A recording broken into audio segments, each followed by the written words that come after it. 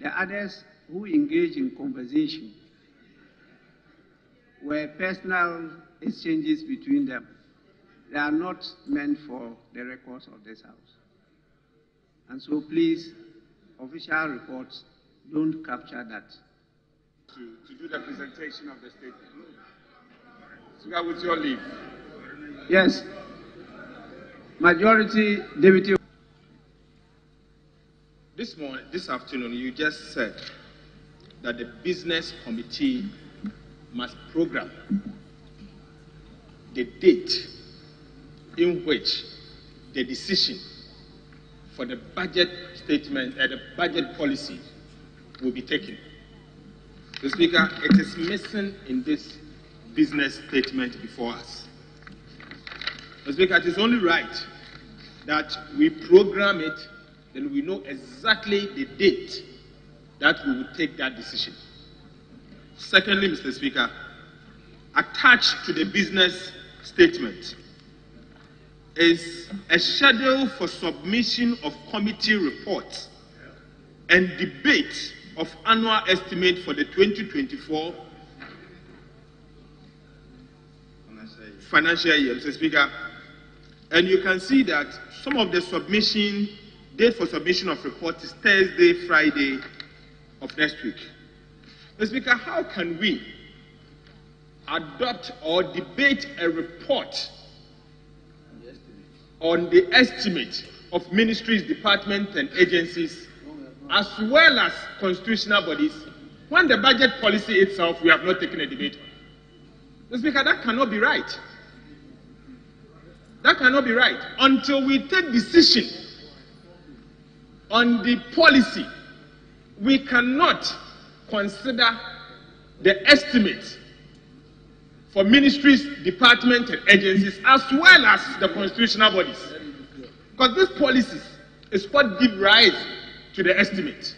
Mr. Speaker, I submit that this schedule be pushed further to the following week until a decision has been taken by this House on the budget policy. Mr. Speaker, I so submit.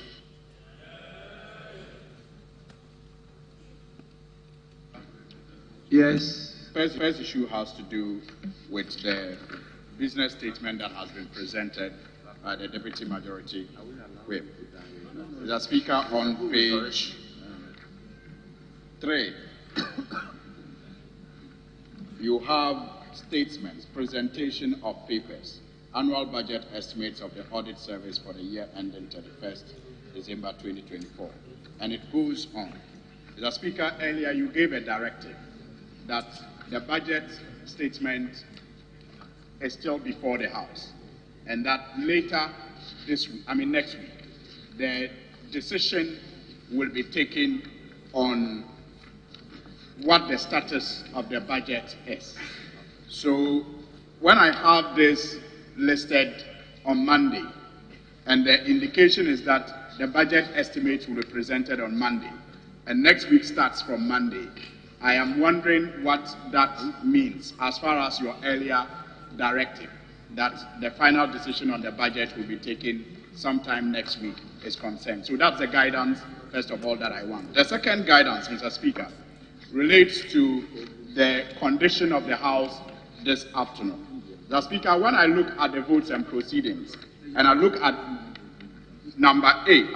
page 8, you have members who were absent with permission, and their names are captured on page 8 of the votes and proceedings. Mr. Speaker, when you look at our standing orders also, standing order 15.2 says that, starting from 1, every member shall attend the service of the House unless leave of absence has been given him by Mr. Speaker. 2, leave of absence may be given by Mr. Speaker to any member who shows sufficient cause justifying his absence or who is away on official or parliamentary duties. 16.2 says a member shall be excused from service on the House or any committee so long as he has leave of absence. The Speaker, so my second guidance sought from you is in relation to the condition of the House today. when I look at the other side, I see that most of the seats behind the leadership of the majority is empty. And I want to be guided if this is as a result of absence that have been sought from you, and if it has been granted. Thank you very much.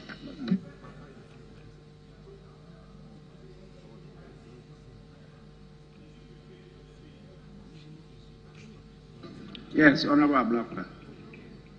I must go to Right Honourable Speaker. Right Honourable Speaker. The House and the minority leader made the point that the Electoral Commission has to come even before the budget got presented. And we were told that they will arrange for the Electoral Commission to come and brief the House. So I am only amplifying that call. It's not a personal request. I'm only insisting that the call by the House that they should come, they have to be brought for them to brief us. It's so important that they brief us before 19th happens, Mr. Speaker. I thank you. Outnumber the majority, and outnumber the majority side. The number is 30. Yes, I've alluded to that. So, Chairman, just to, I'm happy you stated that you used to teach conflict of the laws and law of contract. Now, you know the evidential rule, burden of proof, particularly in criminal jurisprudence, proof beyond reasonable doubt. Do you share the view that we should criminalize unexplained wealth in Ghana? Do you share the view that we should criminalize unexplained wealth in Ghana? It is a bit too, Honorable Chair, it is a bit too overbroad to state unexplained wealth. In criminal jurisprudence, criminal constructs should be more pointed, more focused, and clearly delineated because of the specter of someone ending up in jail, losing his liberty, or being fined heftily for an amount. And so if we are to place it in proper context, unexplained wealth, I would say that if the person cannot reasonably explain as matched against his lawful income the amount of money in question, then that aspect, in my opinion, should be criminalized. But if you can reasonably explain how you came about that amount of money, then that should be allowable, that should be acceptable. So in your context, unexplained wealth would be reasonable explanation of the source of that property, wealth, or funds. Chairman, just to take that nominee, I appreciate your response to it. If you take the United Kingdom today, where Ghana largely borrowed its legal system, largely, they now, for purposes of combating economic crime and fighting corruption, have what they call a reverse burden of proof, that the onus must shift, that when those assets cannot be explained for, an irrebuttable presumption is that they are acquired illegally, fraudulently, it may be taking advantage of the state and its resources. So they now go for a reverse burden of proof. Will you subscribe to that for Ghana in our quest, our collective quest to fight corruption? Thank you, Chair. Honorable Chair, I'll link it to my answer to the first question. Also pointing out that criminal constructs are very, very dangerous if not well thought out. A reverse onus clause, as the honorable member rightly put it, puts the burden on the accused person to explain to explain one way or the other the charge against him, rather than the prosecution bearing the burden of proving his guilt. In the context in which I answered the first question, of course, if the construct here is that you cannot reasonably explain as to how you came by that wealth or property matched against your lawful income, then it presupposes that I have already placed the onus on you to show as to how you came lawfully in possession of that wealth, property, or funds. So in that context, my answer will be yes. So, Chairman, still there, you have like a public official, maybe at Public Procurement Authority, who has 9 million in his account. And for purposes of accountability, that's why every country that is committed to fighting corruption has asset declaration regimes. And the essence is that you should be able to match incomes, legitimate and lawful, with unexplained wealth. Now you have this 9 million in the account of a public official, and maybe 3-4 years back, that money was not there. It's probably because he's associated with the political authority in power, and his income cannot explain a 9 million in his account. If you were a special prosecutor and that was brought to your attention by an ombudsman in the Republic, what would be your attitude to dealing with this matter? Thank you, Chair. Honorable Chair, as I stated, it should be matched against your lawful income. And so I'll be looking up in respect of the sources of that income. Perhaps the person in question earns some other income from some other vocation. Maybe he has a cocoa farm somewhere, in a forest area somewhere, and he earns money from it. That will be lawful. So whatever the source of the income is should be lawful. So the aggregate... So accepted, Chairman, accepted. So now, is it not the case that the state could say, okay, come and explain to us in the context of the British system how you got this 9 million? That's the reverse burden of proof. The proof beyond reasonable doubt is no longer going to be the onus on the state. But we cannot explain how come you have 9-10 million as public official in your account. And legitimately, there's nobody in Ghana from the present true ministers of state, except those undertaking businesses, who should have that quantum of money. You are to help us fight corruption. I'm not naive to assume that I'm coming to stop corruption. There is no way I can stop corruption. God himself will not even acclaim to that. But I am going to make corruption very costly. Very, very costly to engage in terms of conflict of interest. First, I'm going to institute what I call pressure for progress. And in this quest, there will be a systemic review of all public agencies. What was the word you... I said I have termed it pressure for progress. Pressure for progress. Yes. Very well. I thought it was a Latin word you spoke. I didn't get it out.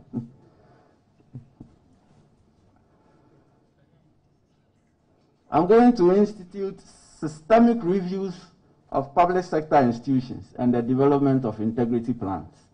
And here, this is what I intend to do.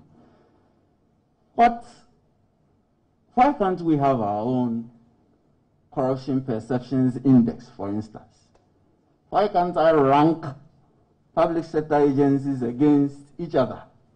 And at the end of the year, publicize the results as to which institution is performing well and which institution is not performing well. In that quest, if you are head of an institution and persistently your institution is drawing the short straw in terms of the perception of corruption from the point of view of experts, from the point of view of business people, you will set up. Of rather regressive and dismissive judicial decisions in respect of cases involving the OSP with troubling consequences. And it seems to us that a careful examination of these outcomes portends a disturbing specter that the fight against corruption is being hampered to the disbenefit of us all. And I do not say these things lightly. 4 instances will suffice.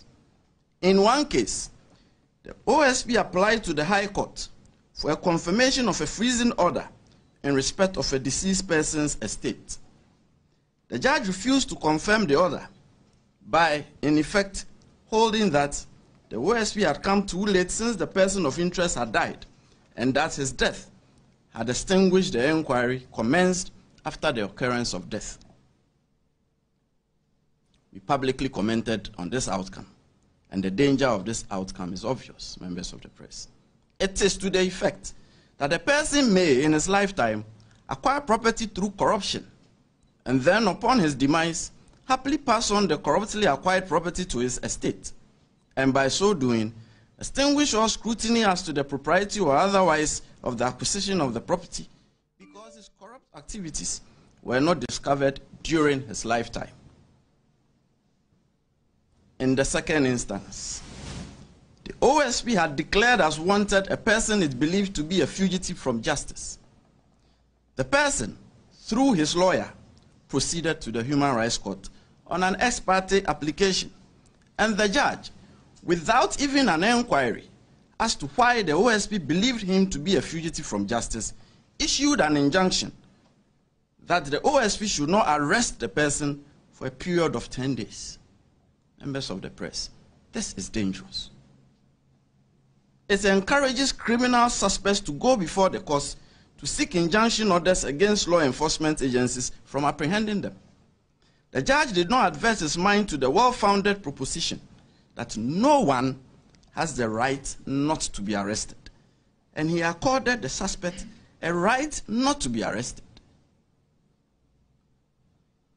In the third instance, the OSP applied to the High Court for a confirmation of a seizure order and a freezing order in respect of a person who had just resigned from a ministerial position and had reported that large cash sums in foreign denominations had been stolen from her residence. In addition, the OSP subsequently discovered additional large cash sums in foreign denominations and cedis still stashed in her residence. The judge hastily dismissed the OSP's application and ordered a return of the seized amounts and the defreezing of her property. And he proceeded to lash out at the OSP for not doing a thorough investigation, without the slightest consideration that the seizure and freezing orders are designed by law to facilitate investigation into the affairs of suspects, and not the other way around, of requiring thorough investigations before the OSP can seize or freeze. The judge also completely ignored the fact that in almost every jurisdiction, including Ghana, it is extremely unusual and highly suspicious for a public officer to have such large cash sums stashed in their homes, and that the circumstances of the case dictated pause and reflection and the granting of the OSP adequate time to carry out its investigation. In our estimation, the judge was only interested in the return of the money to the person of interest and nothing more. Then he proceeded to erect non-existent legal barriers to prevent the OSP from investigating the matter. I'll revisit this case. Members of the press, in the fourth instance, the OSP had issued an investigation report in respect of the grant of a customs advance ruling by the Customs Division of Ghana Revenue Authority. The report opined that there was an institutionalized culture of light-hearted unconcern regarding impropriety of action at the Customs Division of Ghana Revenue Authority, which indicated a high propensity to engender corruption and corruption-related activities. Consequently, the Special Prosecutor directed the opening of a wider investigation in respect of the affairs of the Customs Division. Further, in pursuance of the office's mandate of taking steps to prevent corruption, the Special Prosecutor directed remedial action by Ghana Revenue Authority. The authority has instituted processes on the basis of the Special Prosecutor's directive, which has saved the nation substantial revenue. Then comes the problem. The affected customs officials proceeded to the High Court to challenge the work of the OSP. The judge accused the OSP of constituting itself into a court and a commission of inquiry by making findings. In doing so, the judge conveniently shut his eyes to an express statutory provision that the OSP has the mandate to publish detected acts of corruption, and that was exactly what the OSP had done in the report. I wish it had ended there, but worse. The judge then proceeded to prohibit the OSP from further investigating the affected persons. Members of the press, the judge fell into the grievous fault of what he accused the OSP of by outlandishly going beyond his jurisdiction with a purported clothing of the affected persons with immunity from investigation and hence immunity from prosecution. But there is doom looming ahead of us, that very soon a murderer will boldly walk to court to seek an injunction. Should I feel frustrated and resign? I took an oath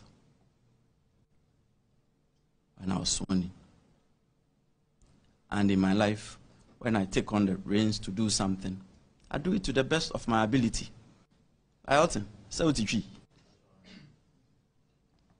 Those who do not understand Twi, please forgive me. They say I'm a unkwanoma. Me de me cry abo afore. Me ye de me to me. Emre so a eko. Yes. But there is doom looming ahead of us. That very soon a murderer will boldly walk to court to seek an injunction. Should I feel frustrated and resign? I took an oath when I was sworn in. And in my life, when I take on the reins to do something, I do it to the best of my ability.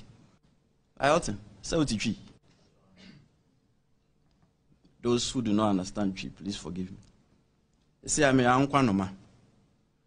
Me de me cry abo afore. Me ye de me to me. Emre so a eko. Yes. But there is doom looming ahead of us. That very soon a murderer will boldly walk to court to seek an injunction. Ibrahim Mahfouz Sabo, Constituency Secretary. It's been the most dominating issues throughout this election. Well, this is an internal contest. It is about who can lead the party in this constituency to capture the seat from the NDC. So it's an internal contest. Basically, we are a united force trying how to put ourselves together so that we can win the Yape Kusogu seat for the first time for NPP. Jinapo. You see, Honorable Jinapo has been an MP for 2 terms.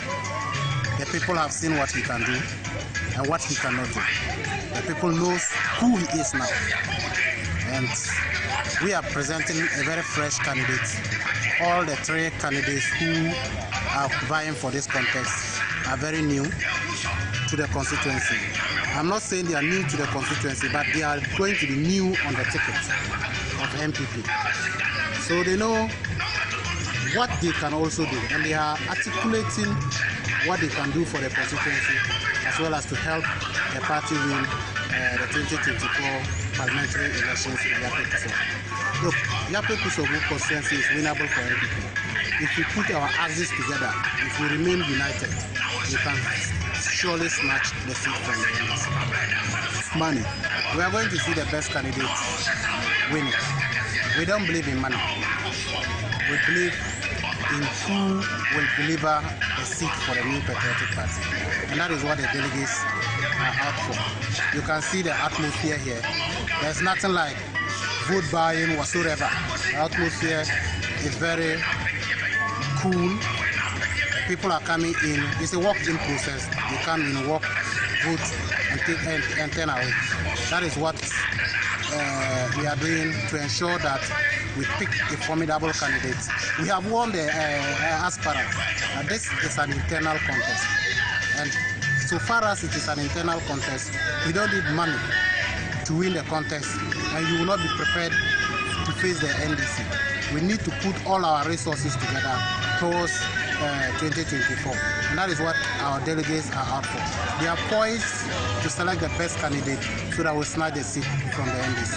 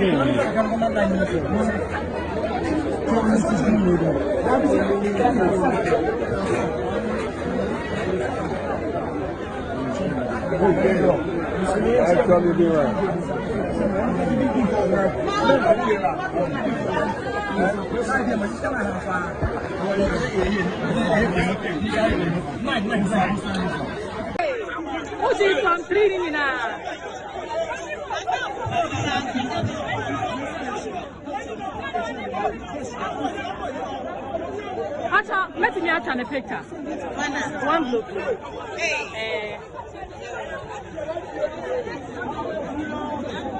Yeah, Muna mentioned. Sorry.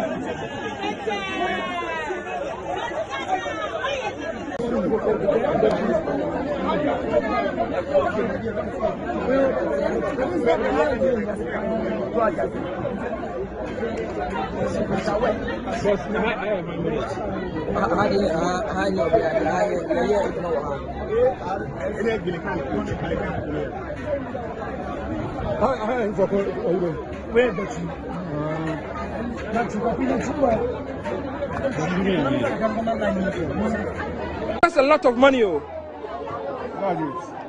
You need more. Yeah, I need more money. Show me more money. What can I show to you?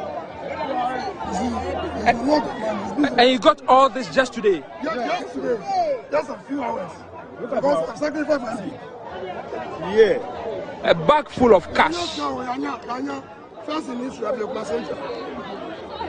wow. The two candidates who contested in the elections were Manaf Sowa and Neil Lantive Bannerman. There was heavy security at the center to ensure a peaceful polls. Neil Lantive Bannerman, who contested Manaf, told the media during voting that he was sure to carry the day. Oh, I'm very confident. I think that my delegates know me, I know them, and we've come a long way. Looking at what we've got into, I don't think we are going to go back. We are just some few steps away from victory in 2024, and it's obvious, so I have no doubt in my mind that the delegates will do the right thing by giving me the dot for a third time. By what margin do you think you are going to win? It's interesting. I think that we'll look to God. Whatever margin he gives to us, we will accept it. But then we are sure of it. Happily jubilating after the voting had come to an end. Supporters of Manaf Sowa were happy singing and dancing when the results were declared. Oh, this year, this year, this year, this year, oh, this year,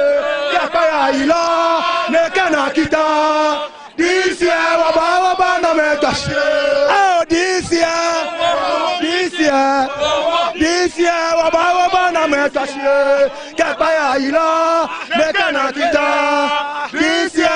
Some of the delegates and supporters shared their thoughts. Manafe no size. No size. Manafe no size. No size.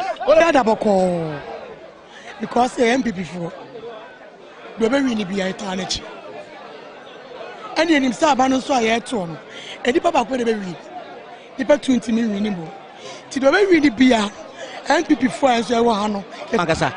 Oh, Nepa, media, I will meet him. Kojame box now, no man who them met to Amano.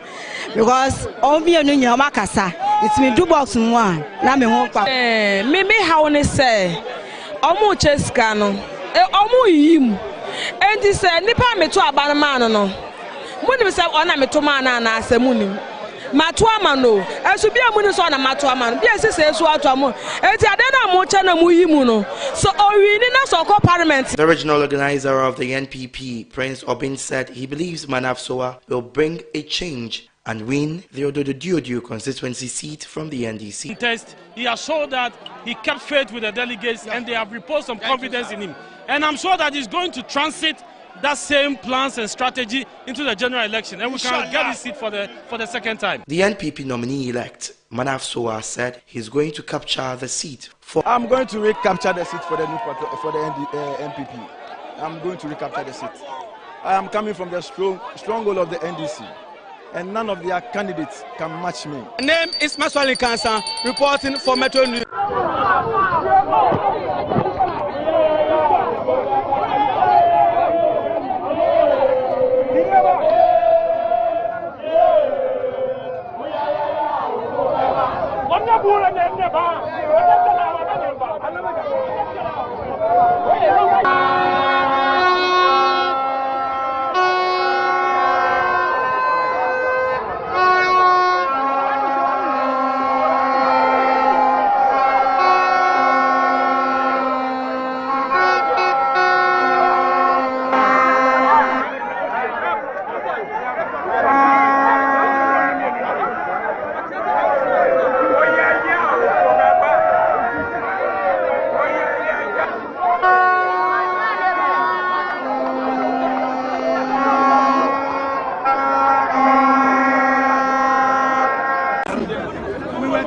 As candidates, we will be given 3 people to accompany us and 4 other agents, 4 people to be agents. But along the line, we realized that there were people with observer tags, and we felt suspicious because at the briefing, we were not told that there would be observer tags. So if people are entering with observer tags, we need to know who those people were, and that's what was causing the mayhem. Has it been resolved? It's been resolved. So it's been agreed that once we did not discuss that there will be observer tags, nobody should enter with any observer tags. How confident are you of winning? Oh, I'm very confident. I think that my delegates know me, I know them, and we've come a long way. Looking at what we've got into, I don't think we are going to go back. We are just some few steps away from victory in 2024, and it's obvious so I have no doubt in my mind that the delegates will do the right thing by giving me the nod for a 3rd time. By what margin do you think you are going to win? It's interesting. I think that we'll look to God. Whatever margin he gives to us, we will accept it. But then we are sure of victory. But beyond today, you are sure you can face whoever is elected here. The NDC has not yet elected the person. I'm not a boastful person and I don't brag. But I don't think there is a brand in the radio politics that is bigger than my brand at the moment. I think it is our time. We need to be very cautious anyway, without being complacent, but doing the right thing at the right time to win. And that's what we are going to do. We will not be complacent, it will not enter into our heads, but we'll fight to get the victory. Right, lastly, this constituency is known as a hospital. What advice do you have for your delegates so that before you leave here, everything will be peaceful? You could tell that I came in when I realized that this thing was going on, so that I can maintain the peace that we need. And that is going forward, that's what I'm expecting. That we'll maintain the peace that we have. We are loving people. We don't like quarrels. Of course, definitely we are human, so these things happen. Radio has become a hotspot in politics, but I think that going forward, we are not going to see those things happening because... So at the end of the poll, Kwesi Obin Fosu, candidate number 1, polled 638 votes. Well, I believe so far, it's been very orderly. The electoral commission have done their work excellently, and the police have been here. So far, no incident worthy of comments. So I think so far, I'm very happy with the progress so far. Extremely happy. I was happy with the how you were greeted by the delegates. Oh yeah, I am. I mean, if it's a sign of things to come, then probably I can say I'm confident of victory. Yeah, but some of these things you just have to wait until the last ballot is counted. That's when you'll be able to say with all degree of certainty that you've been victorious. So for now, let me just err on the side of caution and just wait. Once the final ballot is counted and I see I have an unassailable victory. So at the end of the poll, Kwesi Obinfosu.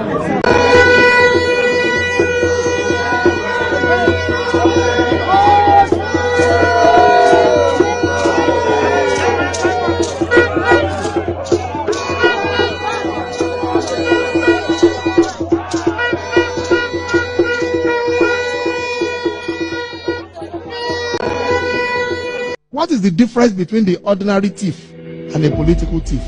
Number one, the ordinary thief steals your money, your bag, your watch, and your jewelry, isn't it? But the political thief steals your future, your career, your education, your health, and your business. Number two, the hilarious part is that the ordinary thief will choose whom to rob. But you are the one who choose the political thief to rob you. Because we choose them. We vote them. We blindly say we are not blind. Who is deceiving who? The ridiculous part of the whole issue is that we will fight to defend and protect our belongings from the ordinary thief. Is it not? But we fight each other to defend and protect the political thief. Is that not what we do? Thugs will be fighting themselves to protect those that are stealing our career, stealing our joy, stealing our health, stealing our success. What a shame. This country is in serious trouble, ladies and gentlemen. We are in serious trouble. We need to rescue this country, ladies and gentlemen. The presidency has been so depraved, so muddied, so dirtied, that I tell you in all sincerity as a Ghanaian, that I feel terribly sad today as a Ghanaian. We need to rescue this country. Wallahi, inshallah. Please don't cry. We shall rescue our country.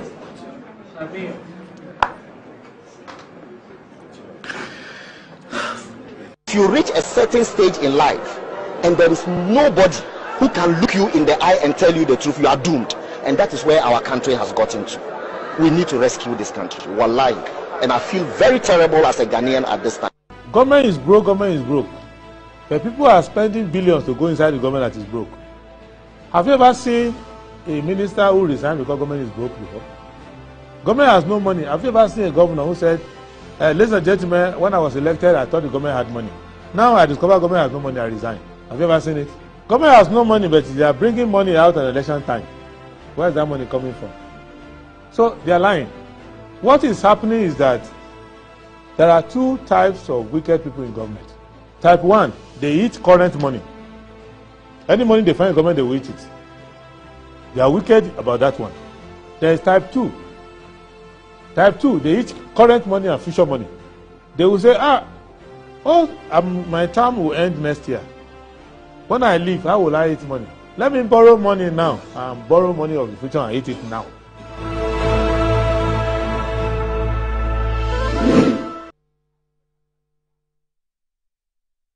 Well, it's the 4th of December 2023. Welcome to Good Morning Ghana. We're live from the Peniel studio at North Ridge, and we're reaching you on Facebook is Metro TV Ghana and also Good Morning Ghana, all on Facebook. Follow us on channel 277 on DSTV as well. We thank God for giving us yet another day. It's Monday, and we're going through the week to discuss matters making the headlines in the country. I start by giving you the headlines of the newspapers. Daily Graphic, it says, Charity Akotia 2023 Best Farmer, second woman to win top award. SHS1 reporting date remains today, GES. So they're sticking to the date and parents will have to run helter-skelter. Oh, love this country. 60,000 hectares ready for agric zones. Church will continue to speak against looters of the National Coffers. Presby moderator. High-profile personalities arrive for peacekeeping meeting. Ghanaian Times. At COP28 in Dubai, President woes world leaders to support climate change. NPP Orphan constituencies parliamentary primaries. Ahin, Hajide, Saki, Okoboy, others get nod. All set for maiden tourism investment summit tomorrow. Akotia named 2023 National Best Farmer. 600 delegates attend UN Peacekeeping Ministerial Conference tomorrow.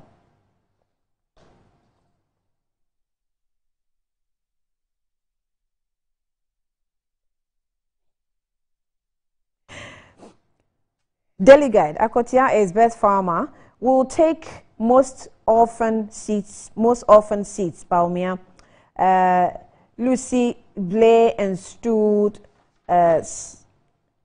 Supumunkwa Queen. What's that? Supumu Dunkwa. Okay, Dunkwa Queen. Alan's Butterfly Shakes Kumasi. That's also here. And then we'll take most orphan seats. Baumia as new entrants sweep NPP primaries. Samia Oku heads to Parliament. And, we also have Nana Dukia here, who moved from the Ekropon Krapim North down to Okankwe North. Colonel Kojo Damwa also won the German South. Akosia Menu, congratulations. Adentan, she also got that, bid. The new crusading guide, Naatoshi, others honored. Stop undermining, politicizing Songo Lagoon, Chiefs Adan MP. Chiefs caution Adan MP. Okay, your writing is a bit faded out. SHS fresh students report to school today. Kofi Asare rallies parents. Ghana Gas CEO Ghana Gas CEO presents 40,000 Ghana cedis to 2023 Gas Challenge winners. Vomo was tactics delaying legal proceedings with National Security Minister. Akufo-Addo outdoors forest sector resilient country package. UAE commits $30 million. And the top right corner, Baumia's campaign manager takes over Krapim North constituency. The Insight newspaper. Peasant farmers reject 2024 budget, claim government economic policy failed to address food security and rising food prices. Citizen Kofi slams MPP over economic mismanagement. Carbon emissions from richest 1% pose fatal threats to humanity. Import restrictions bill. Mahama Yarga accuses government of violating IMF bailout conditions.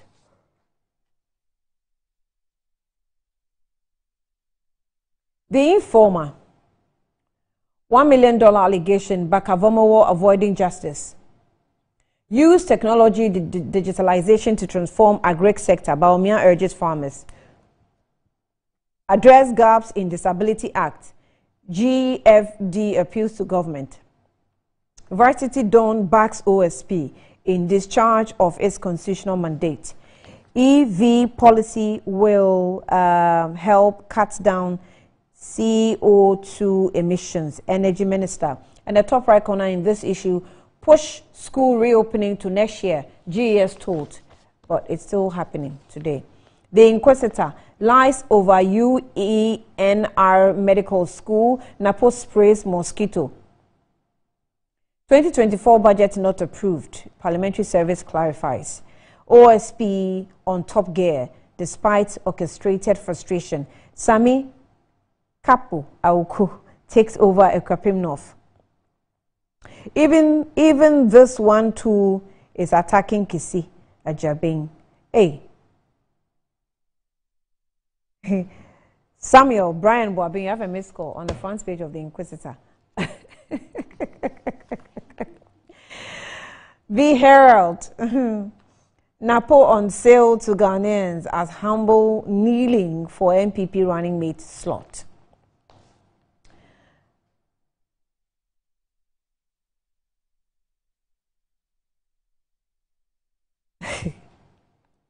Anyway, Jubilee houseboy starts parliamentary journey. Alan Chematingman rejected. Guta Nukes endorsed Mahama's 24-hour economy policy. Coming up, more revelation on Kweku Bediakon's gold key properties and its dealings in the country.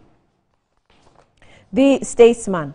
President Akufo-Addo outdoors Ghana's forest sector resilient country package. President Akufo-Addo outdoors Ghana's forest sector resilient country package. Really?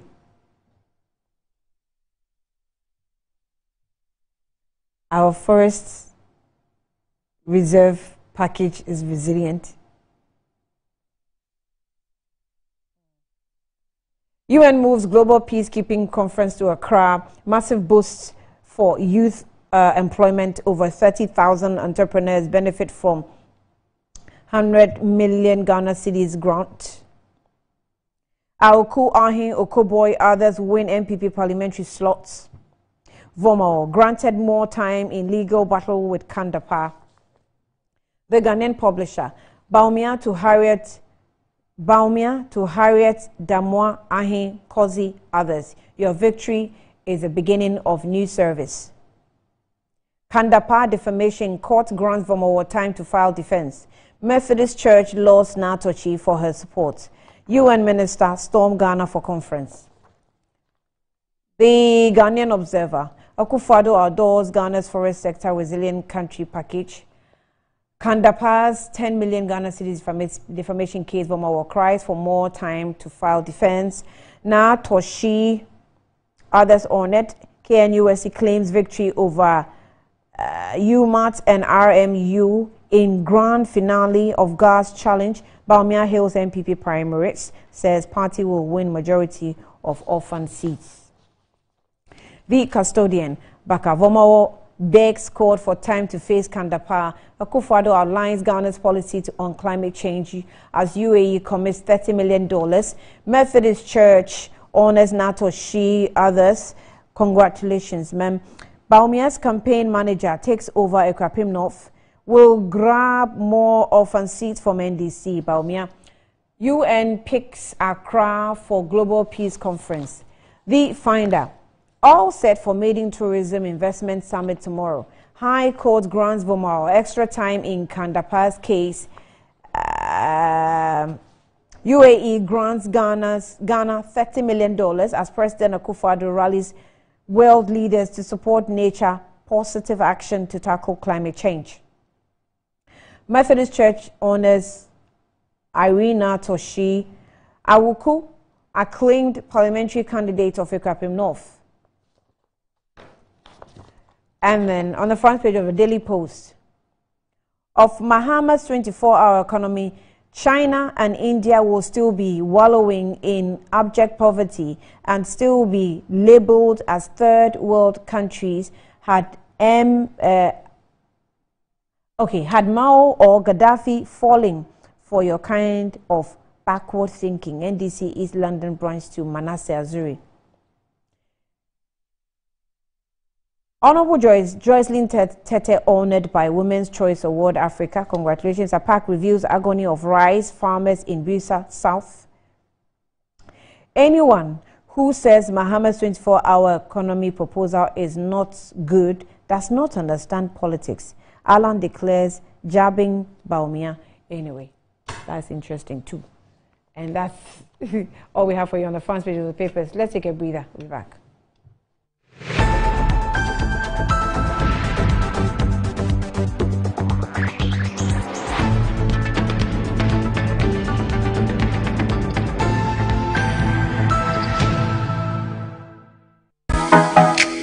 So many styles to choose, but there's only one sure way to pay. Momo? Yes. Oh, yes. Got a payment to make? Just Momo it.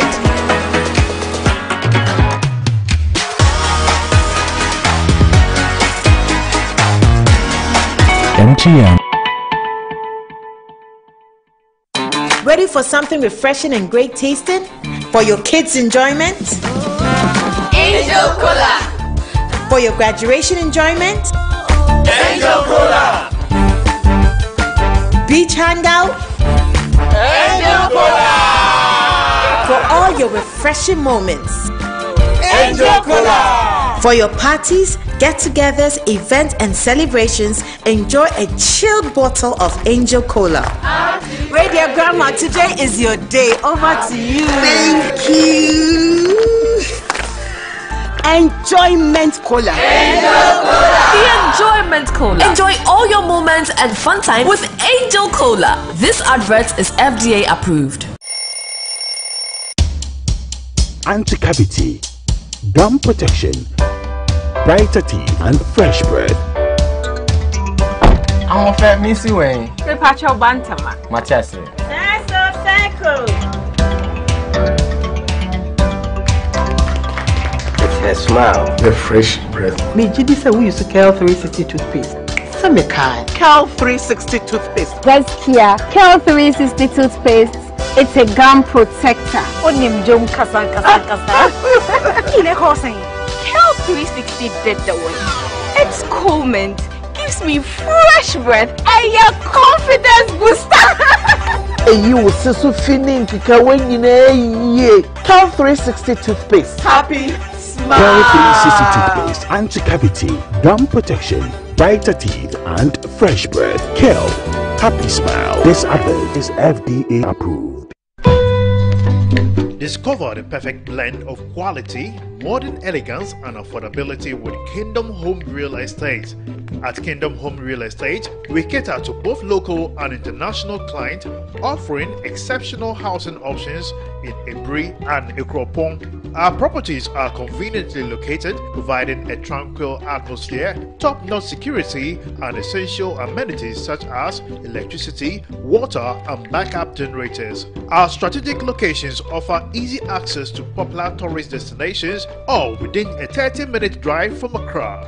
Visit us in Ekropon right after the Latte Junction or in Ebri near the Ebri Girls Senior High School. Alternatively, you can reach us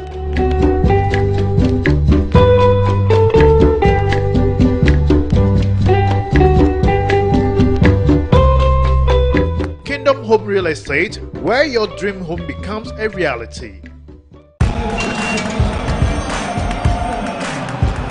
We are back bringing you the latest lineup from Betway. Betway starts strong with their front two with Free Play Friday and Swipe Bet. In the middle, you've got all the control with Cash Out and Build a Bet. Plus, with Win Boost, you can boost your sports bets. At the back, they have Smart Picks and the Partial Daily Jackpot. You always get way more with Betway.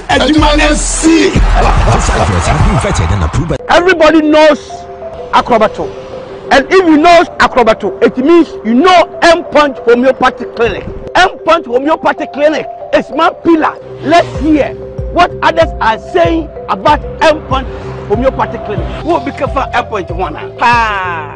Chese na me ankasa me period na se problems wom ntina ma wo ho idea ma me papa chese na nya asem ketewa na me coin point no mo hwe me modem no mo hwe bibia na so mo medu me fine no ene ma won kra me enu hofo kwa na mkwan mu a eba and everything yourself me ma me no adwodwo eda ho a wontumi nante ene ne ko end point o mama no nuru a ene ne ho eden a watimi asori anante. That's end point for you of Acrobato. Hello hey ohwehwe what che okay a free bra wo di end point what dance am me ko ye no me Johnson sema na enkoyie person na my nyina na magina sebema na me be fie for there e ho na nyina jaresa. You heard everything. I have secret. M-Punch is my secret. M-Punch Homeopathic Clinic. I'm free.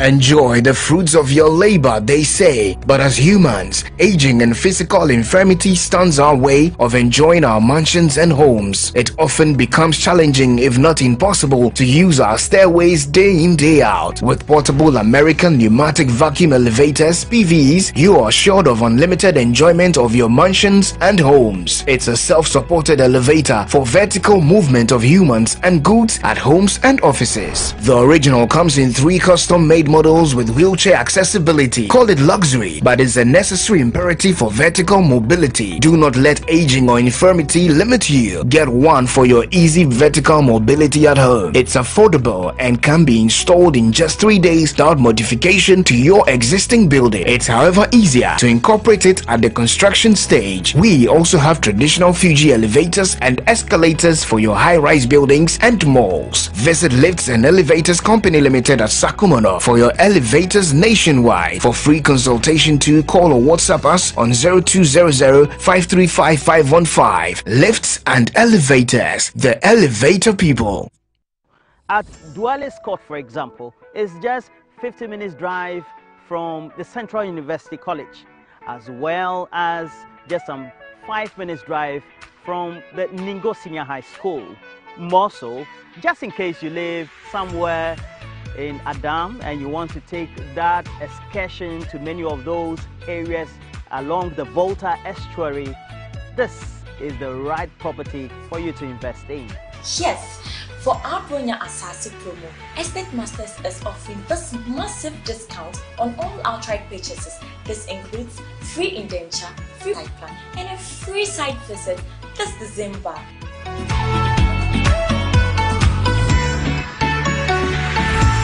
Yena samenamwa high sense product bakwa amafo di wadanse pa eye sound system e bomusronko bass ya bass treble so a treble ya shada ye ne say onam bluetooth so a connect ma odam niam nyina na watie wo sound papa bi connect your phone e ma high sense sound system ne tie wonyo enfie bebre ni and a high sense e dia botre ada eniam bi ti say rice cooker, air fryer, ceramic hobby, and you may come with halogen oven, blenders, hand blenders, and a kettle. A hand mixer, food processor, pressure cooker, contact grill, vacuum sealers, iron, vacuum cleaner, and an ice maker. And you man on ne buo, and it's a dear and change nam kania. It's in a grofoni jihosano. Say home appliances and Kwana Opedia. To Hisense, now fear but dawase. Hisense, everyday prices for everyday people.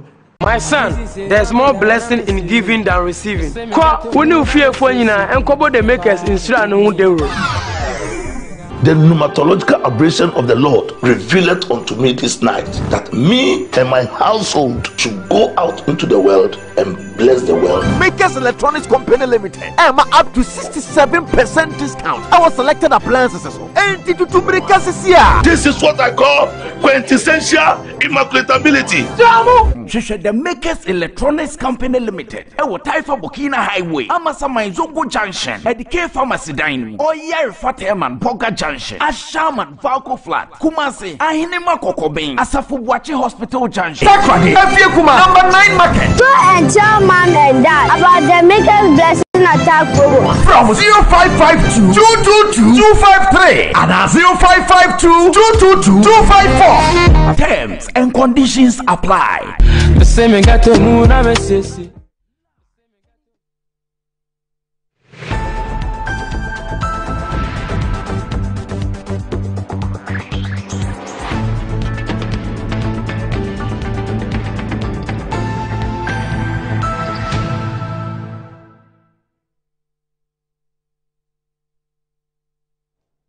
All right, welcome back to the program. It's Good Morning Ghana, and this morning we have a bit of a challenge, you know, with guests, but we'll go through with that.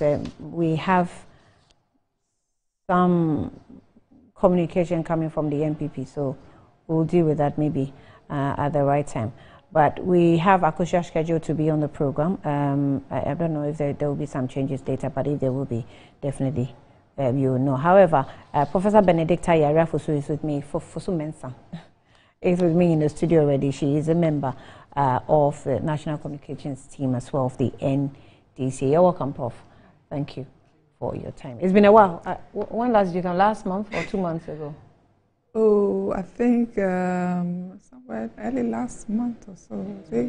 I don't remember, but it's somewhere early last month. Last month. Anyway, have you been following the 24-hour discussion? Yes. I mean the 24-hour economy. Oh yes, yes. You have it. Yes. Okay, I'll ask some questions about that. But let me just do a quick one here. Where you imagining getting rewarded by something that you have done, maybe you have really done nothing by being rewarded for it, and that is MTN promising you something within the Momo season, and it says that download the Momo app and play on your Play Store or App Store and use the Momo Pay for your day-to-day transactions to merchant earlier. Either fill the QR code or merchant ID and stand a chance of winning 1,000 Ghana cedis weekly and other amazing prizes. Other merchants are also not left out of the reward, receiving payments and win. Keep using your MTN Momo Pay and Momo app and get rewarded. There's a lot of exciting prizes also for everyone as well. So you transact more with Momo Pay and earn more points within the Momo season. If you want to actually, partake in that, visit the www.momomerchantapplication.com.mtn.com.gh for your Momo business account today. And it's a Momo season says that win with Momo Pay. Terms and conditions obviously apply. Now, with your brushing your children's teeth this morning, go for Kel Kids toothpaste because it's flavored with strawberry, and they will love the flavor of the strawberry, and will also want to brush their teeth themselves. You know how you can struggle sometimes just to put the brush in their mouth, right? So go for Kel Kids toothpaste, and it protects the gums and prevents cavity as well. It's recommended for children between 2 and 6. Age 2 and 6, right? And it's a product from Samara Company Limited, producers of Sasso, and also approved by the Food and Drugs Authority. Kel Kids, it says happy smile. Now, lift and elevators is also giving you something to make movements easy in your homes, all right? So if you're just moving, climbing stairs, and it's becoming very difficult for old age and infirmities, you want to contact Lift and Elevators. It's a simple supported elevator for both homes and offices, and it also can lift your goods as well. Now, it can also come with custom-made wheelchair fitted, and it will fit it in it for you, just in case you cannot stand and you have to sit. They will do that for you. It's affordable, and it can be installed in 3 days. So Lift and Elevators at Sakumono, call them on 0200 535515 or send them an email on elevators@gmail.com, elevators@gmail.com for consultations, right? And they will come to your beck and call. Now, Amin Alternative Hospital is also giving you something to rely on, just in case you probably, it's the alternative way of solving your health issues, and it is one of the best alternative medicine hospitals in Ghana today, right? So for all your health consultations and counseling and physiotherapy and homeopathic medicines, go to Amin Alternative Medical Hospital, and that's best for you. Well, they also have the best medical practitioners from KNUST with the state-of-the-art medical equipment created for your need, all right? And the most obscure ailments can also be diagnosed and taken care of by Amin Alternative Medical Hospital. It's at Klagon. It's located at Klagon, Lashibi Ashaman Road near the Underbridge. They operate from Monday to Saturday at 7 a.m. to 5 p.m. and Sundays at 11 a.m. to 3 p.m. Call them on 0207 229 505 or 0244 227 192 to book your appointment. Amin Alternative Medical Hospital says that God is your healer. Star, now Black Star Press Limited also is telling you something, that Black Star Press Limited is printing press that you need now. It's a Black Star Limited. They grow your business insight and inventive with inventive minds. It involves concepts and creations, right? They will do all that for you. Witness the beauty, diversity, and natural wonder with the works that you will never look elsewhere. That is a work of the Black Star Press Limited. And the Black Star Press Limited is associated with the Lionhead Group of companies. Call them on 0200-880000 for all your print works. At Black Stars Limited, we print everything printable except money, right? Right, so get to them and they will help you do all your printing and creative work for you. Prof, let me come to you now after making some money. Some moolah. Yes, it's important. Yes, very, very important. So tell us, what's the state of the 24-hour now? We have been talking about it for the past, I don't know, 2 weeks, 3 weeks. Yeah, and we've had some leaders, including the vice president, who is now the flag bearer for the NPP, also comment about it. I'm sure you must have heard his comments. We've had economists also discuss it. We've had some, I don't know, social commentators, I would say. Some lawyers also make very interesting comments. You know, the witchcraft comments. I'm still not over that. Yeah, that's still, lingering on my mind and all that. But, well, that has really ignited a conversation around it.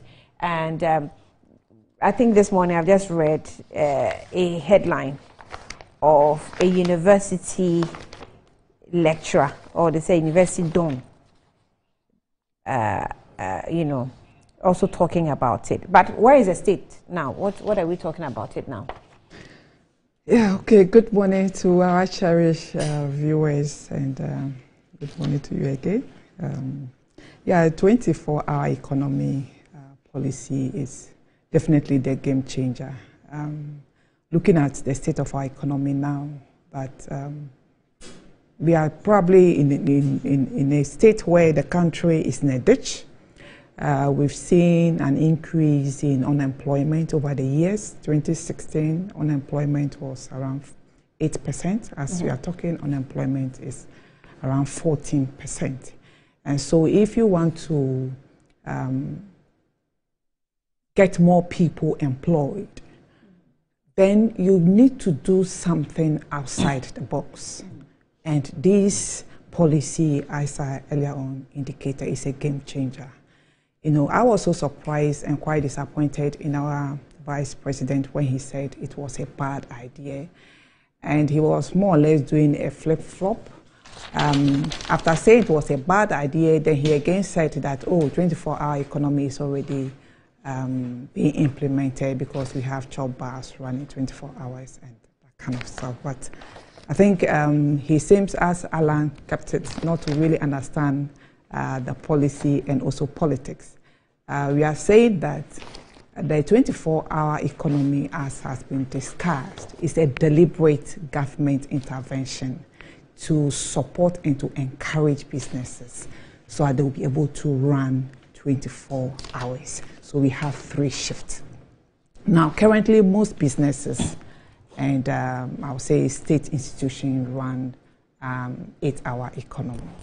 Now, when we talk about 24 hours economy, some people are also like, okay, so how is government agencies going to run this 24-hour economy? But per the discussion, and as we keep on indicating, saying that people, the policy intending that we run 24-hour economy doesn't mean that every institution or every business would want to run 24-hour economy. We are only saying that government is going to put measures in place. Government is creating a conducive atmosphere to encourage the private sector especially to thrive, to be able to run 24 hours. So if private sector, let's say a business or an industry is running just 8 hours, now you have the opportunity to expand the industry by employing 2 sets of people. So that's if you are running 3 shifts. And this is a game changer in the sense that now we have a lot of unemployment. We have a lot of students being chained out at the end of every year. And these individuals seems not to really see how the future looks like for them. And again, if our finance minister some time ago said that the government sector is choked and the public sector is also choked. So if these areas are choked, then the only place that young ones can't look up to for employment is the private sector. But sadly enough, we have government more or less also collapsing the private sector. Collapsing it through some of the policies that they roll out in a sense of maybe collapse of banks, that most private sectors, look up to, or they look up to get loan, to thrive. Now, a lot of banks have been collapsed. And we have also seen an increase in tariffs and also in taxes. So it's kind of choked a lot of businesses, and we have seen a lot of businesses collapse over the years because of the unconducive atmosphere for them to thrive.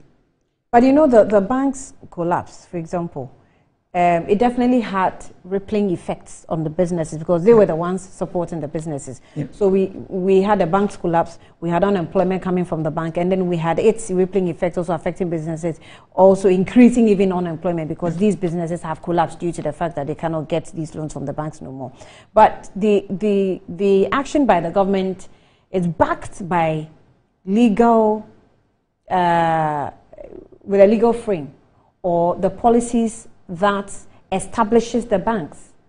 So the banks, the finance minister will say, well, we safeguard the economy by, looking into these banks' activities and streamlining them to fit what the policy requires for banks to do. That's what the explanation will actually, look like or seem to be.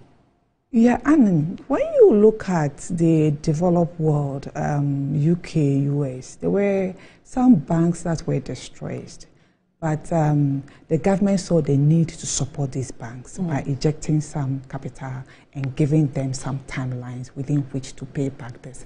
And I feel that that's what, in our case, we should have done. But when you look at the whole thing, it looks like a kind of political gimmick. That's what a lot of people, including me, read into some of the closure, some of the banks that were closed because government, yes, felt that there were banks that were distressed. But when you even interview or you ask some of these banks were owned, contractors owe these banks and government also owe these contractors. So a kind of ripple effect. So if the cycle of debt. A cycle of debt, and some of them is because of government owing contractors who have also gone to take loans from the bank but could not pay back on time. I believe that a government that cares, a government that wants to see the private sector thrive, should support these banks, to recover and give them timelines for them to pay. But instead, they felt that what was necessary at that time was for them to close, to close these banks. And we have some banks that even when they send them to court, it has come out that what Bank of Ghana did, and for that matter, the government was wrong. A typical example of this bank has to do with the unique, what's the name of this bank? Dufour's Bank, it was like a deliberate target to close it. But you see, as I indicated earlier on, the 24-hour economy is to revamp or to give the necessary energy to the economy. And His Excellency John Mahama, the visionary leader, the one who thinks outside the box, is saying that government will create a deliberate effort to support businesses by creating and also enabling the public to feel safe. Going out, for example, you are going out in night shift or at night shift. The time you are going, you feel that you are not secure. And so there will be a kind of deliberate attempt to make sure that they send a lot of security men out there to protect individuals that will be working at night. And then also there will be an effort to also provide reliable and cheap power to businesses that will hook up to this policy.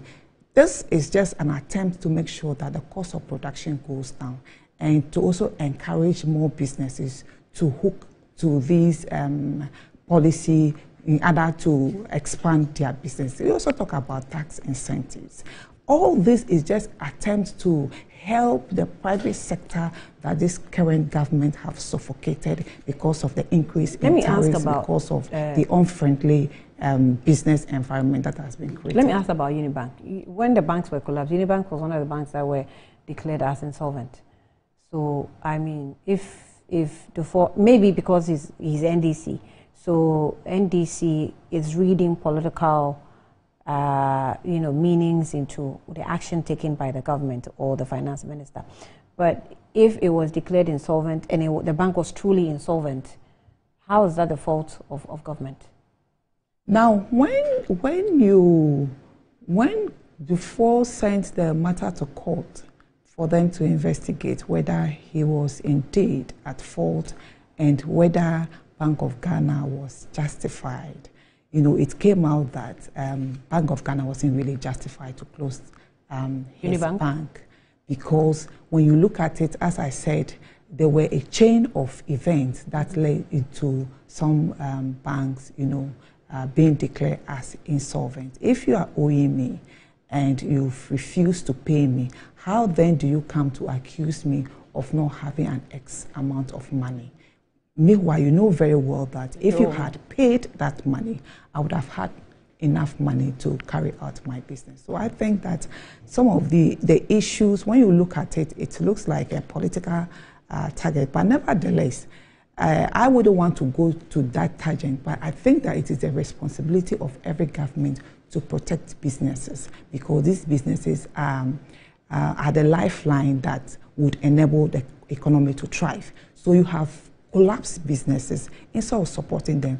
And these businesses are, they are individuals that are working there. So you have sent a number of people, to join the unemployed people that are, the number of people who are already unemployed. What have you achieved by this? And when you look at the World Bank 2022 reports, they indicated that this government have added 850,000 people to push them below the poverty line. Below the poverty line, which means that, it appears they've worsened our condition. Instead of they improving on the condition of individual, they have instead pushed a lot of more people back, into poverty line.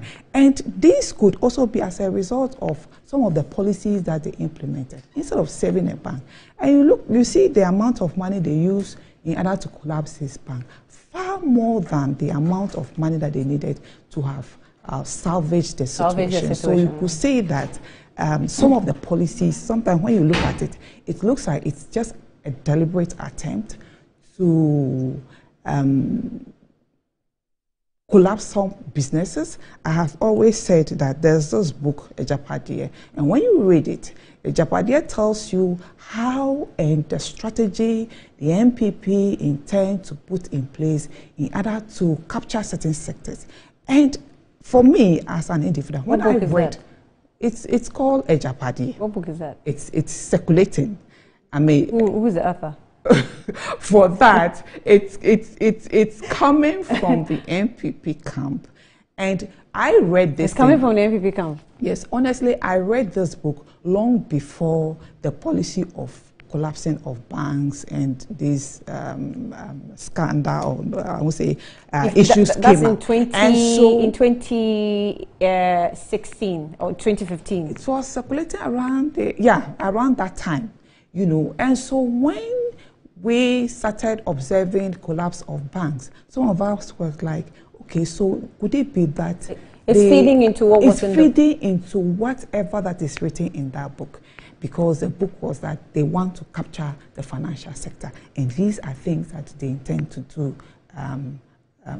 in order to capture the financial sector. You know, whilst other banks were being collapsed, there were other banks that were being protected. For example, the data bank, you know, they also had some challenges. But what did we see? They were protected. Meanwhile, the banks that they collapsed could have also been protected. So again, I come back to the 24-hour economy to say that now that we have seen a lot of businesses suffocating because of the unfriendly business environment, His Excellency John Dramani Mahama have seen this as a challenge, and he says that the only way that we can revive the economy is to run 24-hour economy, and he intends to do that by creating the conducive. I want to ask a question. So it means that, well, before my question, let me just, I'm told that Laratu has joined us via Zoom. Let me just confirm that. Laratu, good morning. Hello? Okay. Laratu is on her way into the studio. You can see her in her car. Laratu, can you unmute? Unmute. I'm sure because she was giving late notice. All right. So she was giving late notice, so she's trying to rush into the studio, but she's joining us via Zoom before she gets here. Can I hear you now? Can you hear me? Yes, I can. I can. You're welcome. Good morning. I hope you're listening in. We're discussing something. Yes, we're discussing something along the lines of the 24. Yes, with all the propaganda Prof is throwing out there, I think Prof is old enough to remember Piram Bank. I'm sure she remembers. Piram. I'm sure she also needs to get Piram. Yes. Yeah, but Piram was it a bank or it was a savings and loan? It has to be. What were they taking? Were they not a deposit taking institution and all that? Were they not running people's funds? You know, I'm sure she also has to go into what data bank does. She needs to go into what data bank, whichever way. I don't think Ghanaians are looking for a president who led a low middle income into IMF to come back. What new thing is he coming with? So I think Prof will have to put some of these things into perspective. She shouldn't paint the picture as if we have a new person from the NDC stock coming. This is a former president. This is a former member of parliament. This is a former vice president who is making some promises. How authentic are those things? How practical are those things? This is a man who supervised Dumsor for 4 years. That collapsed small and medium scale industries. So I think Prof needs to put these things into context and not make it seem as if it's business as usual. Come 2024, the NDC would have done 16 years if we take out PNDC, and the MPP would have been finishing 16 years. Ghanaians need to hear better things. Ghanaians need to hear what is coming new. COVID and all those external shocks have shown us that in the time where everybody has to be on their own, every country needs to be on their own. What are we doing new? So if you have a bunch of people who say digitalization has nothing to do with the economy, we need to really look at these things. So you should put the conversation into context. All this All right, so we're having some Zoom discussion with Laratu. Obviously, as you can see, she's in a vehicle trying to move into the studio, but doesn't want to miss out on anything that Prof is going to say on the platform. So she's joining via Zoom before she gets here. Hello, Laratu. Hello. I think because of the movement. Okay, I think the movement is costing her a bit. So let's see if. Laratu, you can rejoin. Okay, it's not good at all. So let her rejoin, and then she can. Doc, what I wanted to ask is that you're saying that she, so this government basically the point you're making is they made the business environment unfriendly. Yes. Is that what they did? Yes, I mean, before they came to power, they told us, or they told Ghanaians that when they come, they were going to reduce taxes. I remember very well, Abosokan spare parts dealers. You know, we're so happy, and I learned they even contributed to support the then candidate because he promised that he was going to reduce taxes. So they go and ask them if they are still jubilating. You go to the port is empty because taxes are so high. You know, people are not able to import. Somebody made a remark that he imported Toyota Yaris, and he paid a tax of about 64,000 Ghana cedis as import tax. And then you ask yourself... Oh, wait, Toyota Yaris? Yes. The tax is 64,000? Yes. That's what the person paid? The person said he paid. You know, so you ask, if you add the cost of vehicle, you ask you pay, I mean, you add the imports because you are importing with the company, and then your profit, you realize that it's so high. So such a vehicle, the owner will find it so difficult to be able to even sell because at the end of the day, the taxes are so high. You know, I mean, the prices are so high that ordinary Ghanaian will not be able to purchase. Again, when you look at prices of items, before they came to power, they said what? They were going to make sure that things are better off than, are better off at that time, as at that time, compared to the time when they come to government. Before they came to government, for example, a bag of maize was going for 80 Ghana cedis. Today, as we are speaking, a bag of maize is going for 900 Ghana cedis. Unemployment, as at that time, was, as I indicated earlier, 8%. Today, we have unemployment as high as 14%.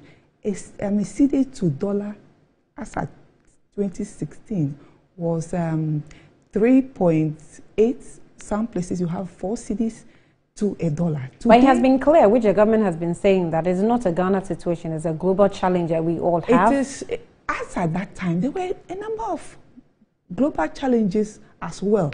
You cannot, you know, during Mohammed's time. The issue is that during Mohammed's time, there were challenges. Is it comparable to what we faced with COVID and Russia-Ukraine war? See, COVID was a blessing to us then. A curse. Yes.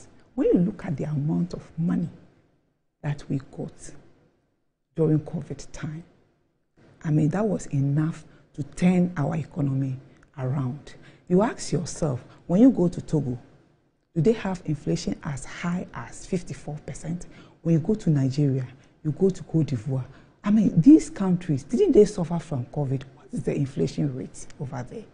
So honestly, for me, I see it as mismanagement. People took advantage of the situation and they enriched themselves. You know, we had instances where the company that, for example, operated at airports, I've just forgotten the name of the company, they could not declare the amount of money that they realized. Meanwhile, the time they gave that contract to a foreign company, we had Noguchi that could also even carry out that activity or the mandate that was given to the company. But yet, they did not give that contract to Noguchi. They rather decided to give it to their cronies. So you cannot say that COVID was the reason why we found ourselves where we are.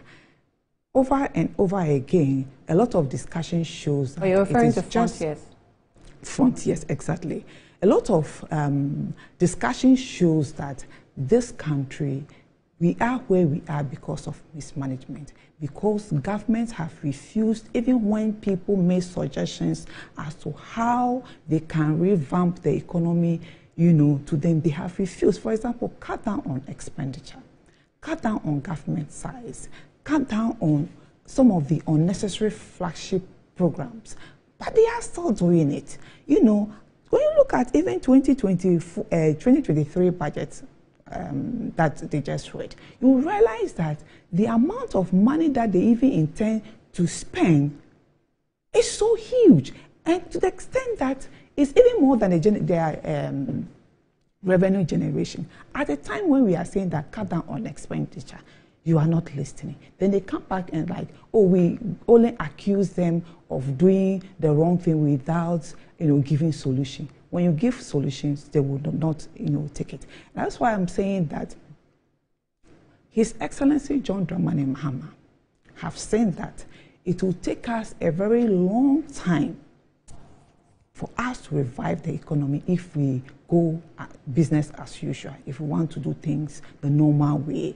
It will be very difficult. And 24 hours is the solution. Yes, because when you look at some of the loans that they borrowed, payment of the interest have been offloaded to other years. So as at now, we are not paying for the loans that we've taken, which means that later on we would have huge amount of money to pay as interest on the loans that we have taken. And so if we cannot, salvage the situation by doing something out of the box, as I indicated, it will be very difficult for us to come out of the economic mess that we find ourselves. That is why he sees 24-hour economy as the game changer. But we've had a lot of analysis and international observers and ratings that have clearly been so direct with us that our problem really is not that we don't have the money. Our problem is corruption. We had corruption during Mahama's time. We had corruption. We have corruption today, which obviously we've seen the OSP struggling to explain himself even to us why he's losing cases in court and all that. So there is a bigger or more of a basic problem than just telling us that, well, we want to do this and that will give us more money, or want to do that will give us more money. How about we want to reduce corruption, like, to the minimum, maybe to 0%, zero tolerance of corruption. Why can't we? I know in Kufuor's days, he had said that, well, corruption started from Adam. So it's like in Ghana, we have just accepted that the thing, it can't happen. Corruption will be there. We just have to work and manage the situation. That's what we're doing. And in management, we are actually intensifying the acts of corruption in the country. We haven't heard any leader really speak so boldly about corruption, knowing how much we're losing to corruption annually on the yearly basis, how much the Attorney General has been, the Auditor General has been accounting in his books, and how much we're losing every day, yearly. Nobody is really speaking to it. All we are doing is, 24 hour. Someone says night economy. Someone says blue economy. But when we make the money, you spend the money and you don't give it to us as those who are entitled to the money that we are actually, generating. The NDC over the years have tried to, or have fought corruption.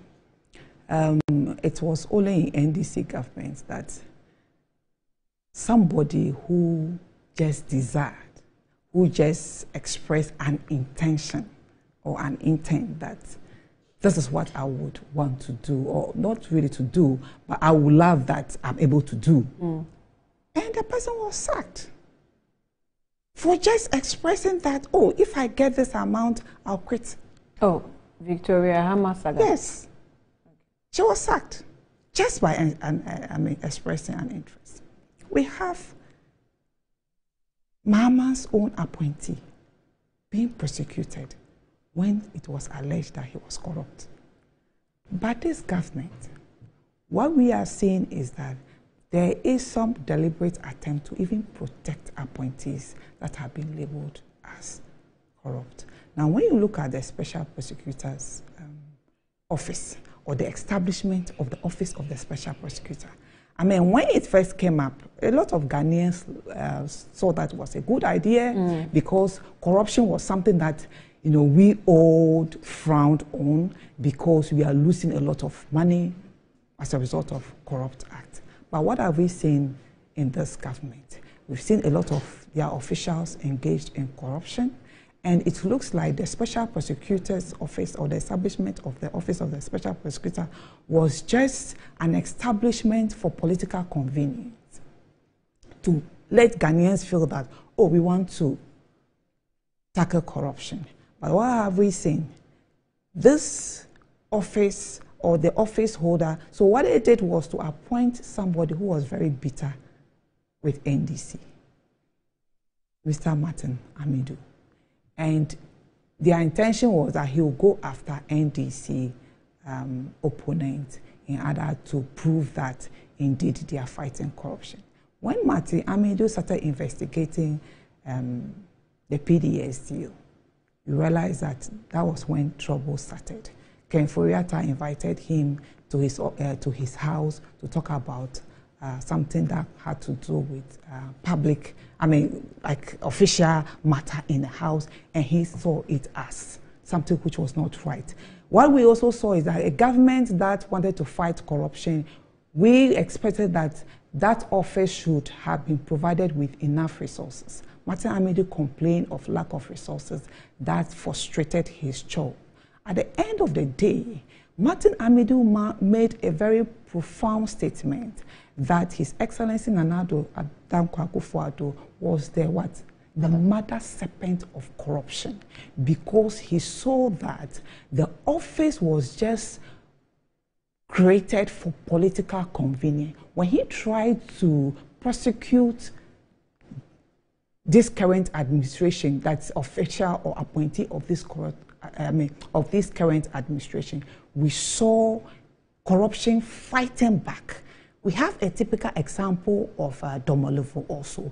When he touched, like they say, the tail of the lion, corruption fought him. When he talked about they paying some 1 million to a company, I've just forgotten the name of the company, and he felt that that payment was not right and they had to refund that money. That was when we saw corruption fighting Domolovo. We have seen a number of these instances in this government. The issue of La Bianca scandal, where there was an evidence of tax evasion, and the Office of the Special Prosecutor took up the case and investigated and found the company liable for not paying the rightful tax, and that gave them advantage over other businesses. What did we see? We saw the court telling the special prosecutor that it was not his mandate to do that, and now gave immunity for the woman in charge of the affair from being investigated. What have we seen also with the issue of Cecilia Dapa? That she also went to seek for an injunction to immune her from being investigated. So I will say that we cannot just lump both political parties and say that, you know, we've seen corruption in both political parties. As I said, in NDC, there were some massive attempts, you know, to make sure that people who were corrupt were dealt with. I mean, human institution, you cannot find everyone who were corrupt, or people who were getting ready to get involved in corrupt activities. No, what I meant is that when NDC was in power, when allegation comes up, investigations were made. I remember very well, may his soul rest in peace, Atta Mills, when the issue of corruption at the port came up, he went to the port and he made them to make some investigation. Some individuals were transferred. You know, these were attempts to, or these were signs that which is not the best solution. No, transfer is not the best solution. Yeah, but what I mean is that investigations were made. Yeah. And individuals that were found culpable were punished. I gave an instance of Vicky Hammer, who just expressed interest. We have Abuga Pele was prosecuted because they felt that, yes, we need to protect the public purse. You know, surprisingly, at that time, the Anas principle really thrived, you know. And I remember very well His Excellency Nana Addo Dankwa Akufo-Addo, at that time, as running mate, said that when he comes to power, he was going to use the Anas principle to expose corrupt officials and get them punished. Surprisingly, you ask yourself, where is Anas? Is Anas still in this country? Isn't it surprising for you? Yes. That for some time now we've not heard about Anas. He's around.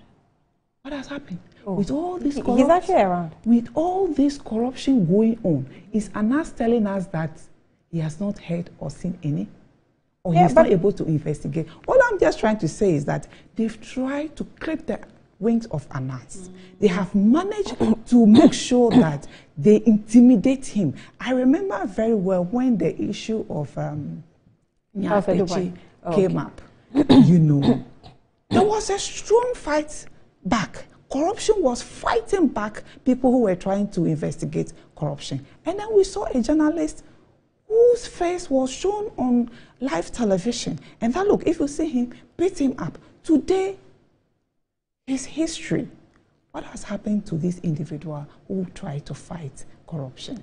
So I am saying that we cannot just lump the two political parties and say that both parties somehow have been corrupt over the years. Yes, they are human institutions, but one party made a lot of effort. Surprisingly, we have seen this current government, even His Excellency Nana Addo Dankwa Akufo-Addo, sometimes defending, you know, corrupt government official. And he's been given a very good name as what? A clearing agent, because he clears anybody that, you know, is being accused of corruption. You know, Cecilia Dapa, when the issue came up, and Cecilia Dapa wrote to His Excellency, His Excellency Nana Addo Dankwa Akufo-Addo, that she was, you know, resigning and had to make herself available for investigation. The response that came from Nana Addo Dankwa Akufo-Addo suggested that Cecilia Dapa will come out as victorious because he probably know her as somebody who is not corrupt. But you ask yourself, where did she get that amount of money? Where did she get it? We all know the salary of our ministers, even the sitting allowances. It's not anything hidden. It's a private, a public knowledge, you know. And we, like you said, when they even did search, you have envelopes that contain money that were far more than sitting allowance. That shows that there were some attempts that she accepted some monies that were unlawful. This is just to say that, look, if you are saying we are talking about corruption, you cannot compare NDC and NPP. There are several attempts. You have the PPA scandal. We have Frimpong Boakye, who Professor Frimpong Boakye's report that shows government officials involved in Galamsey and thwarting the effort of fighting this minute. When the Attorney General went to handle the case, he rubbished it and said there was not enough evidence. Meanwhile, the water bodies are evidence. Our water bodies are muddied. Our environment is destroyed. The forest is gone. Cocoa farmers are crying on daily basis that, you know, they wake up in the morning and their farms are being destroyed. Yet we have an Attorney General who said, what? Professor Frimpong Boakye's report or evidence wasn't evidential enough to prosecute anybody. So you could see that in this current government, there isn't much to actually fight corruption. They are just, you know, pretending that they are fighting corruption. But we have seen over the years that there is really no deliberate attempt. Now, the current special prosecutor is even their own. And look how frustrated he is. And he has made a very damn remark that what? There is a looming doom with what is happening. There is a looming doom. And you can see that he actually, from his submission, there is that edge to even resign. He said, should I resign? But no, I will not, because for me, I have told myself that if I want to do something, I want to do it to the end. But you could say that he's already frustrated. Yeah. And if he has his own will, he will resign. Who's giving him support, Dome level? So the story says that former Auditor General Daniel Yao Dome level is urging the Special Prosecutor Kessie Agyabeng to remain resolute in his fight against corruption. This follows some comments made by Mr. Agyabeng during the press conference that was last week. While addressing journalists, the Special Prosecutor accused the judiciary of exhibiting some disregard of his office power through the hasty dismissiveness of its cases. Mr. Agyabeng warned the country's risk losing fight against corruption should the office failed to meet the set goals. Now, I said I was sounding as I said I was sounding like a prophet of doom, but there is doom looming ahead of us. That very soon the murderer will boldly walk to seek an injunction. Should I feel frustrated and resign, I took an oath, and my life, in my life when I take an oath, Well, you heard all that. But speaking in an interview with Joy FM, Mr. Domelevo urged the Office of the Special Prosecutor to collaborate more with other agencies, including civil society organizations, in the fight against corruption. And he explained that the collaboration with people or getting assistance from institutions will not hinder his work as a special prosecutor. Bring civil society people on board, form partnerships. People think that when you link up or collaborate with other people, it means you are no more independent. I disagree. I don't think that is meaning of independence. You can still collaborate with the people and do your work as expected of you, he added. He further urged the special prosecutor not to resign or give up his fight on corruption, since justice will always prevail. As for the resigning or giving up, I will urge him that he should not do that. He should continue fighting. At the end of the day, right will prevail against wrong. Of course. In his case, right prevailed against wrong, but it was too late. It was too late. Yes. It was too late. So I would say it's really a very worrying trend that we are seeing currently in this country, because corruption, it's just a non-starter. Corruption is an act that can lead into something else. When government officials are corrupt, what happens is that they deny people even the basic needs of life. Let me, I'm sorry, but let me just take a quick break. I'm told Laratu is back online, right? She's really struggling to get here, but she is, running. Oh, I'm told she's in. All right, let me just take a quick break. And when we come back, we will get into talking about the NPP a bit, or maybe wrap up with this one and then talk about NPP's, just ended primaries. We'll be back shortly.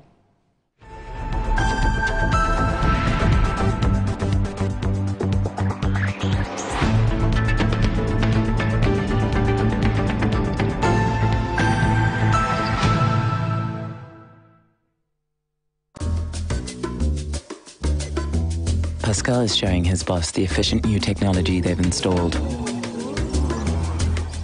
She is pleased, but now she's asking, why is that still there? Pascal explains that he hired a security guard to protect the data shed. The boss is not so pleased anymore. If you haven't upgraded to cloud storage yet, it's time to get business done better with MTN Business. Good afternoon, Mr. Ampedu. Good afternoon, Mr. Asari. How is business doing? My business is collapsing. Why is your business collapsing? I sold my products and services to my clients on credit, and my debtors are not paying their debts. Have you heard of Rosic Consult Limited, a debt recovery company operating in all the 16 regions of Ghana? Not at all. Mr. Ampedu, all you need to do is to contact them on their customer service line.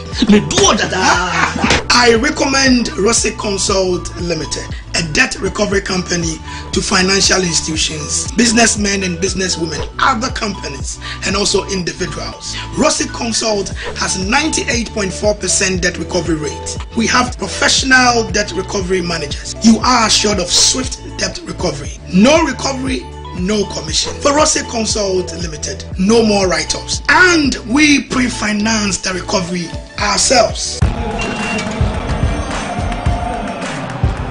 We are back bringing you the latest lineup from Betway. Betway starts strong with their front two with Free Play Friday and Swipe Bet. In the middle, you've got all the control with Cash Out and Build a Bet. Plus, with Win Boost, you can boost your sports bet. At the back, they have Smart Picks and the Partial Daily Jackpot.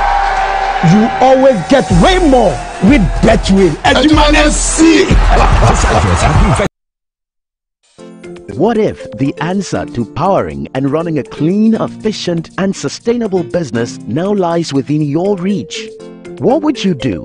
All you have to do is reach out to the AGI Energy Service Center. We provide tailor-made energy saving solutions to businesses. We provide you with solar feasibility studies, energy audits, energy efficiency trainings, and financial advisory services. Visit agiesc.com for more information or call us on 0507 977 902. AGIESC, Sustainable Energy for Profitability, an initiative of the Association of Ghana Industries in partnership with the German Development Corporation, implemented by GIZ. Discover the perfect blend of quality, modern elegance, and affordability with Kingdom Home Real Estate. At Kingdom Home Real Estate, we cater to both local and international clients, offering exceptional housing options in Ebri and Ekropon. Our properties are conveniently located, providing a tranquil atmosphere, top-notch security, and essential amenities such as electricity, water, and backup generators. Our strategic locations offer easy access to popular tourist destinations, all within a 30-minute drive from Accra. Visit us in Ekropon, right after the Latte Junction, or in Ebri, near the Ebri Girls Senior High School. Alternatively, you can reach us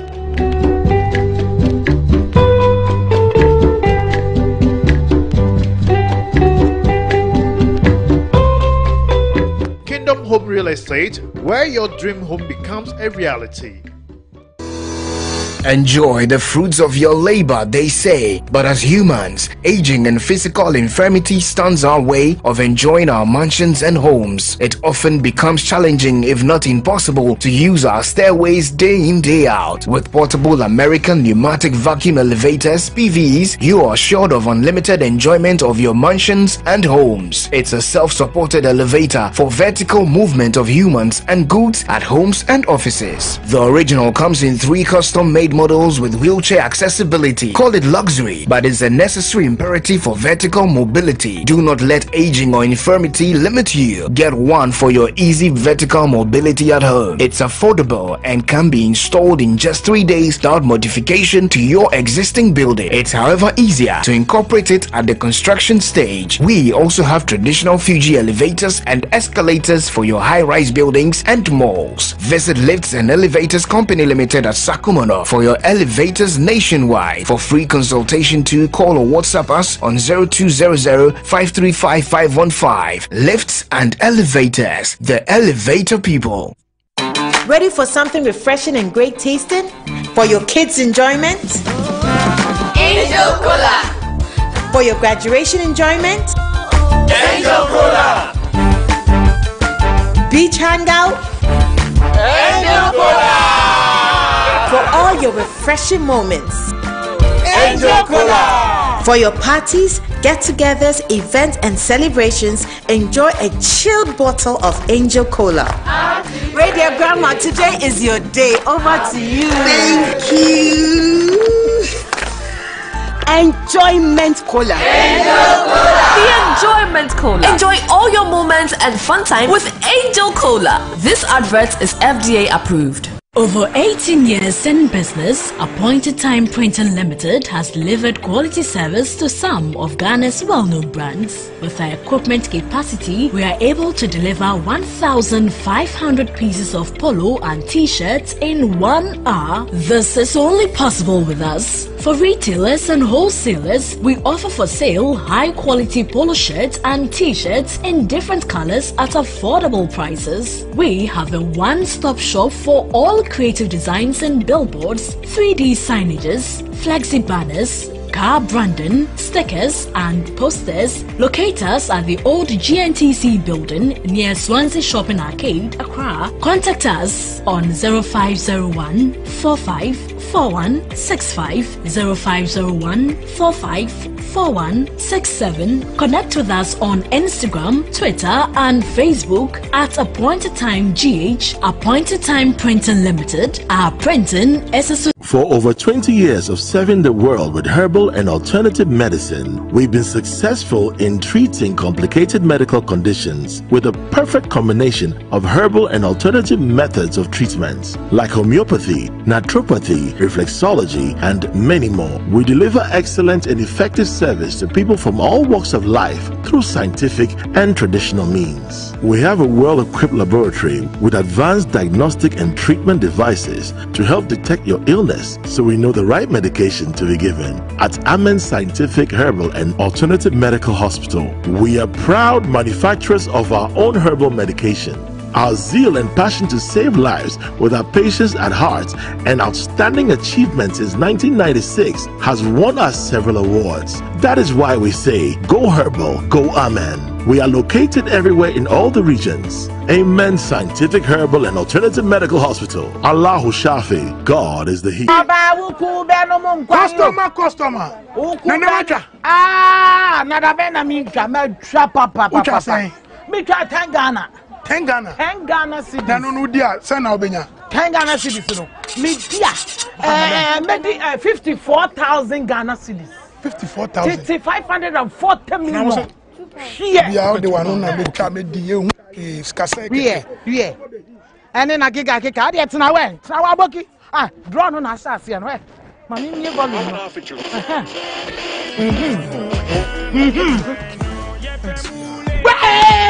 Customer,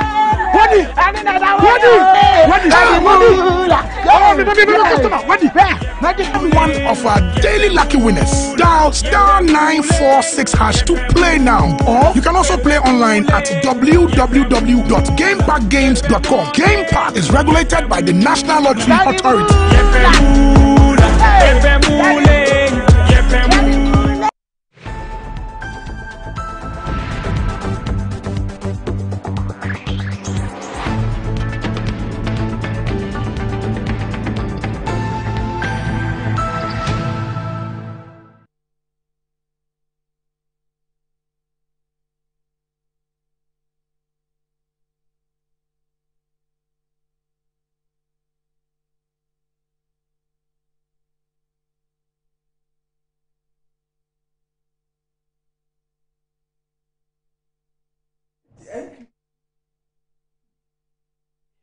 You're welcome back to Good Morning Ghana. We're still on the platform with Professor Benedicta Yaira Fosu-Mensah, who is a member of the NDC, and also I have Lara Tumusa Saka, who's joined me in the studio as well.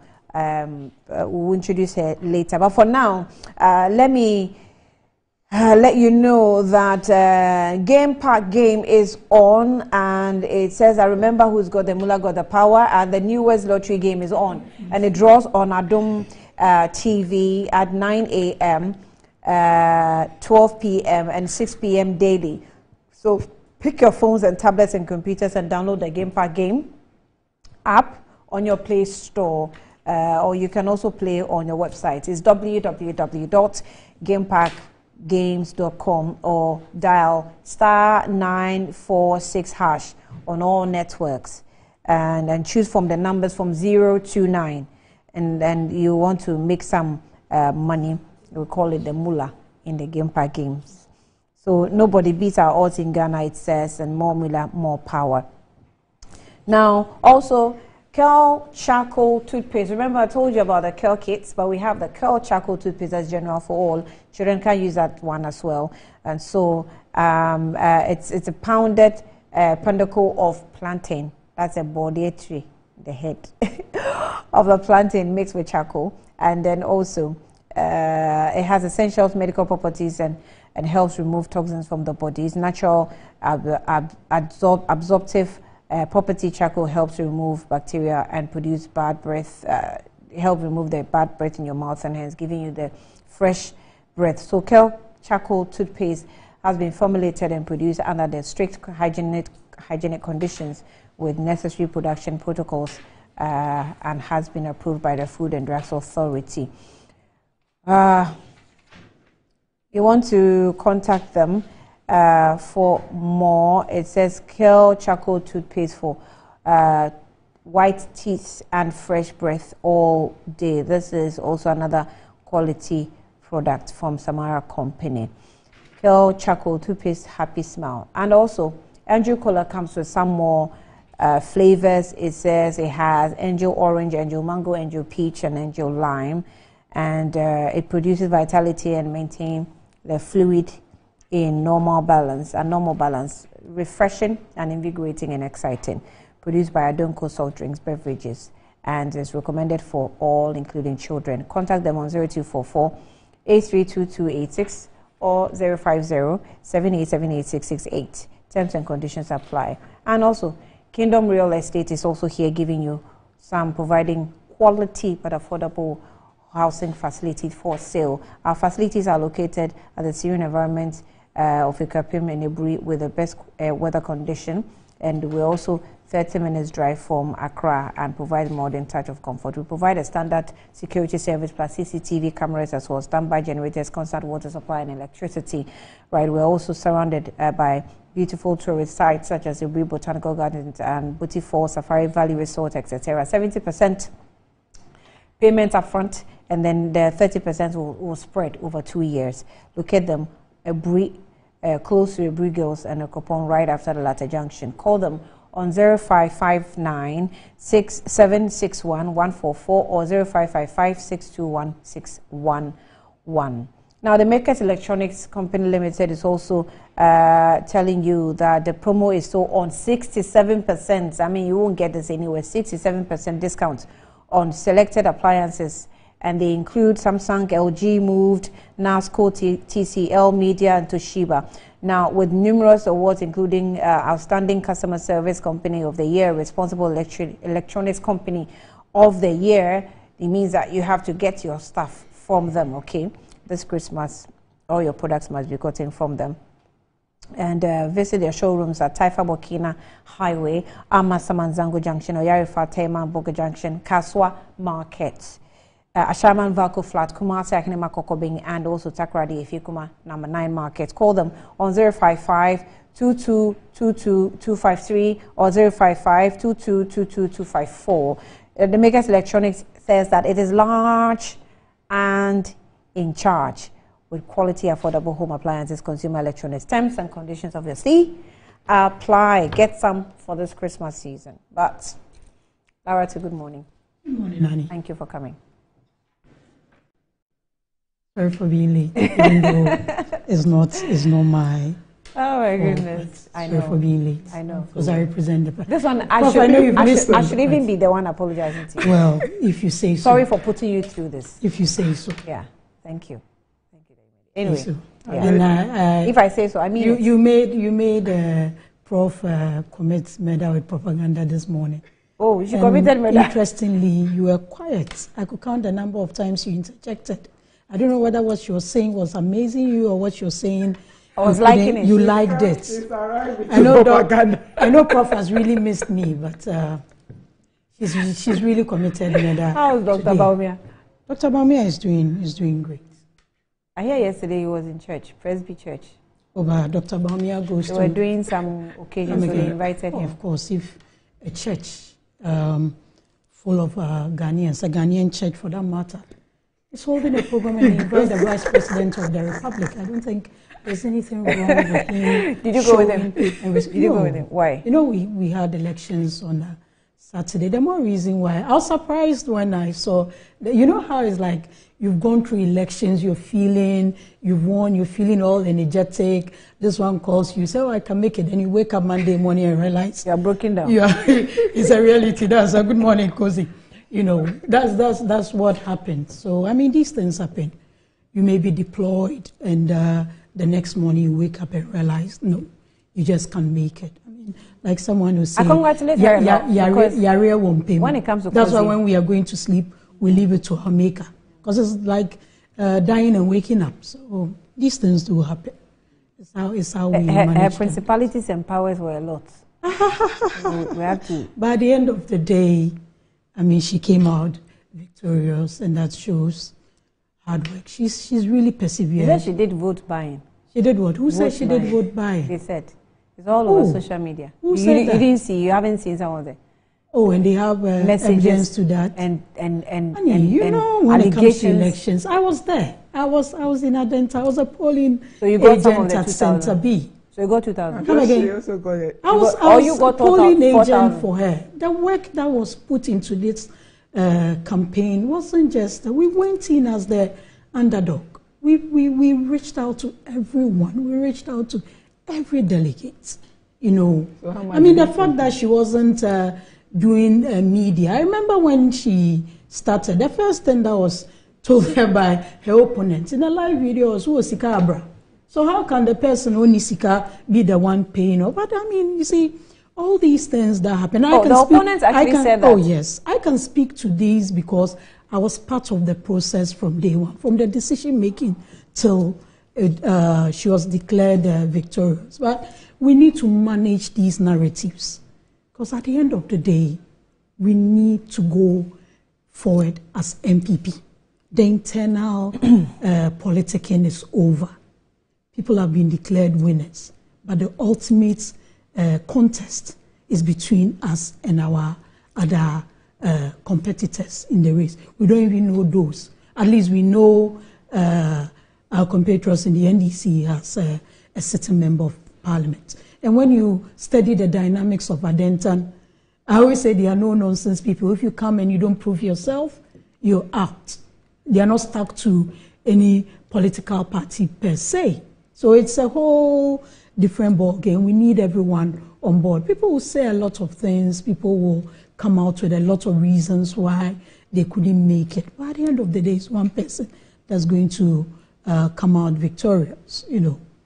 Well, congratulations to all the candidates that made it. Congratulations to those who also made it to the end. I mean, the decision to put up yourself for an elective position, it's a daring one. So for them to have taken the decision out of service to the party to go all the way out, they need to be applauded too. But at the end of the day, we need one face on the ballot paper.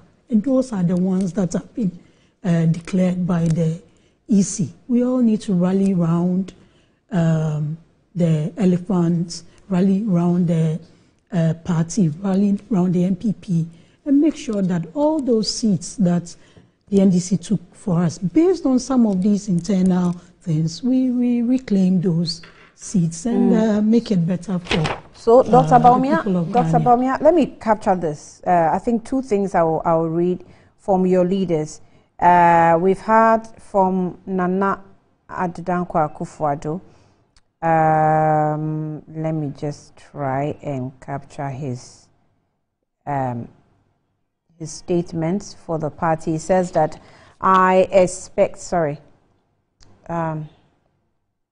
So Nana says that I extend warm greetings, warm congratulations to national, regional, constituency, electoral area, polling stations, officers, and indeed the entire membership of the New Patriotic Party for the conduct of free, fair, transparent, and credible parliamentary primaries in orphan constituencies during the weekend of Saturday, 2nd December 2023.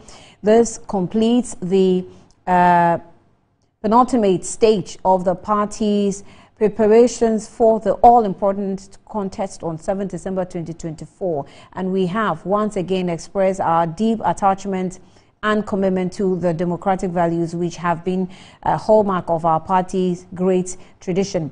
Despite the challenges confronting the nation, we have demonstrated with our record in office that we, the party, that we are the party that can bring progress and prosperity to all parts of the country. So I urge all winners to be magnanimous in their celebrations and work hard to bring on board those who were not successful. Through this, we shall create the united, formidable front that, under the leadership of our new worthy presidential candidate, Alhaji Dr. Mahmoud Baumia, will enable us to go into the difficult 2024 elections with quiet confidence and with the help of Almighty God, break the 8, which is a fervent wish of all members and indeed of well-meaning Ghanaians. And that's a message from the President, Nana Addo Dankwa Akufo-Addo. Vice President Dr. Mahmoud Bawumia has congratulated the parliamentary candidates of the New Patriotic Party NPP across the country and urged them to adopt humility and grace to also win the 2024 polls. Delegates of the NPP across the country went to the polls Saturday, December 2, 2023, to vote their parliamentary candidates in orphan constituencies. Now, this election were supervised by Electoral Commission. Ninote and Jefferson Saki won the primaries in Klote Kole and Abdekuma Central constituencies, respectively. Former Commissioner of the Customs Division at the Ghana Revenue Authority, Colonel Kojo Damwa, won the German South constituency. Chief Executive of the National Youth Authority, NYA, Paris Hajide, won the Esojaman parliamentary. Barbara Otin Jesse won the Prisia Huni Valley parliamentary, while Abdul Manaf Ni Ajay Soa won the Odududu primary. I think I was happy for him. I think. Dr. Bawumia's statement issued Saturday said that I commend the New Patriotic Party, national leadership of the party, for supervising very peaceful and transparent primaries in the orphan constituencies. And the fact that Akosua and her boss both won their bids, that's very interesting, right? So the Vice President also expressed his gratitude to aspirants who must adopt humility and grace, who could not make it for their determination and courage, adding that the party is indebted to you. But the other side of that is that the Office of the Special Prosecutor, OSP, has declared 6 people wanted for their alleged involvement in corruption and corruption-related offences during the parliamentary elections organized by the governing New Patriotic Party, the NPP. Over the weekend held its parliamentary elections in orphan constituencies. Issues of vote buying were rife as delegates flaunted monies received from aspirants on camera. The OSP has thus commenced investigations into the incidents. The OSP urged the general public to contribute to the efforts by presenting any information that may assist in its investigation. That's also from the frustrated office of the OSP to the New Patriotic Party, actually. I don't know how he's going to go through. If he can do this one, we'll clap for him. So, Larata. Yes, Annie. Congratulations again. Thank you. I mean, it's congratulations that has to go to the whole of the NPP, from the national chairman, general secretary, to the various committees, all the executives that went around monitoring. I mean, we've shown that violence is not our turf. We are a democratic party, and we stand by our motto, development in freedom. It was as stated by all. I don't think with all that, I mean, people say a lot of things in defeat. People say a lot of things in victory. But on the whole, all the constituencies were done. I'm sure for Adenta, by 2:59, we had done the declaration. Other places did it earlier.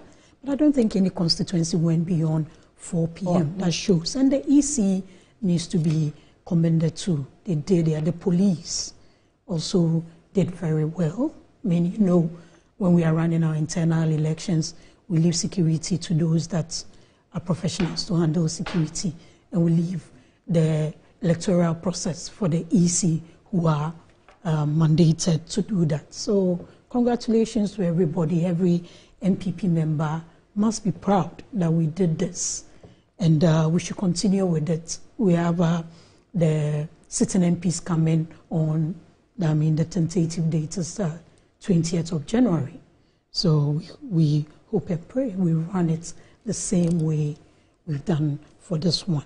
And for me, a bigger congratulations goes to the women who faced the competition and came out victorious. That should tell us. And I also pray the 20 in there are able to manage and retain their seats, because I mean, you can have one-sided majority in terms of gender. So for some of us, we push for competent, capable women, and all the women that showed up have proven that they are capable and up to the task. So it's hard work, That it's not that the work has started. What we're doing was just a phase. But what do you make of what we showed on TV? A lot of the persons who were flaunting monies that they got. I mean, this Saturday, people made money. The MPP. Some couldn't close their bags. Annie, if we are discussing, I don't think you saw any letter anywhere like we saw with our compatriots, with anybody saying they were giving money to anybody. These things, let's be realistic. People come from far. Some give TNT. Some give food because of the time, because people have to leave their houses. I had to leave the house like 5:30 in order to get there on time. No breakfast, nothing. So candidates come in, other people, party people come in to do those things. But to the extent of people going out to flaunt money, I think it's something that the MPP doesn't endorse and must be discouraged. Fortunately, the special prosecutor himself said, he said, no, Bani, if you come into an office and you tout yourself as the spirit and conscience of the nation, you must be ready to raise the storm. It's corruption you are going to fight. With all due respect, it's not ice cream you're going to sell. So if you get into an office, you need to really look at how you manage your stakeholders, you know. So, but if you go and tout yourself as the spirit and conscience of the nation, I mean, people have that attitude of watching you prove that you are really the spirit and conscience of, but other institutions are involved in this fight against corruption. How have you collaborated with them? How have you engaged them? How have you managed your stakeholders? The judiciary is a major stakeholder. How have you engaged them? I may not know, but I think that is where he should be looking at. I mean, setting up the office of the special prosecutor is a big boost to our fight against corruption, and it shouldn't be toyed with. Everybody, all hands need to be on deck. But it's the responsibility of the person in charge to also draw people in. Collaboration is the key. But you know, watching the OSP, yes, from a distance, yes, maybe in terms of communication, yes, I see a man who has so much in him, but is unable to voice out, but for the little he's giving us. So I'm so sure that with what you're saying, the OSP knows more than you think. Yes, and exactly. he's experiencing more than he's told us. But he's unable to say everything. You know, he's only told us a little, because people are already criticizing his office that, why are you not able to prosecute any case? Why are you losing all the cases in court? Apart from the 4 cases he's talking about, I know that on a daily basis, they write letters to institutions. People go to the OSP's office every day to complain about procurement processes and all that. Last week, I was sitting in an office, and I don't have the authority to give details of this office, but I was sitting with someone in charge of an agency, and a letter from the OSP's office came in. Apparently, someone had gone to complain about procurement process, and they had written. Then and there, they responded.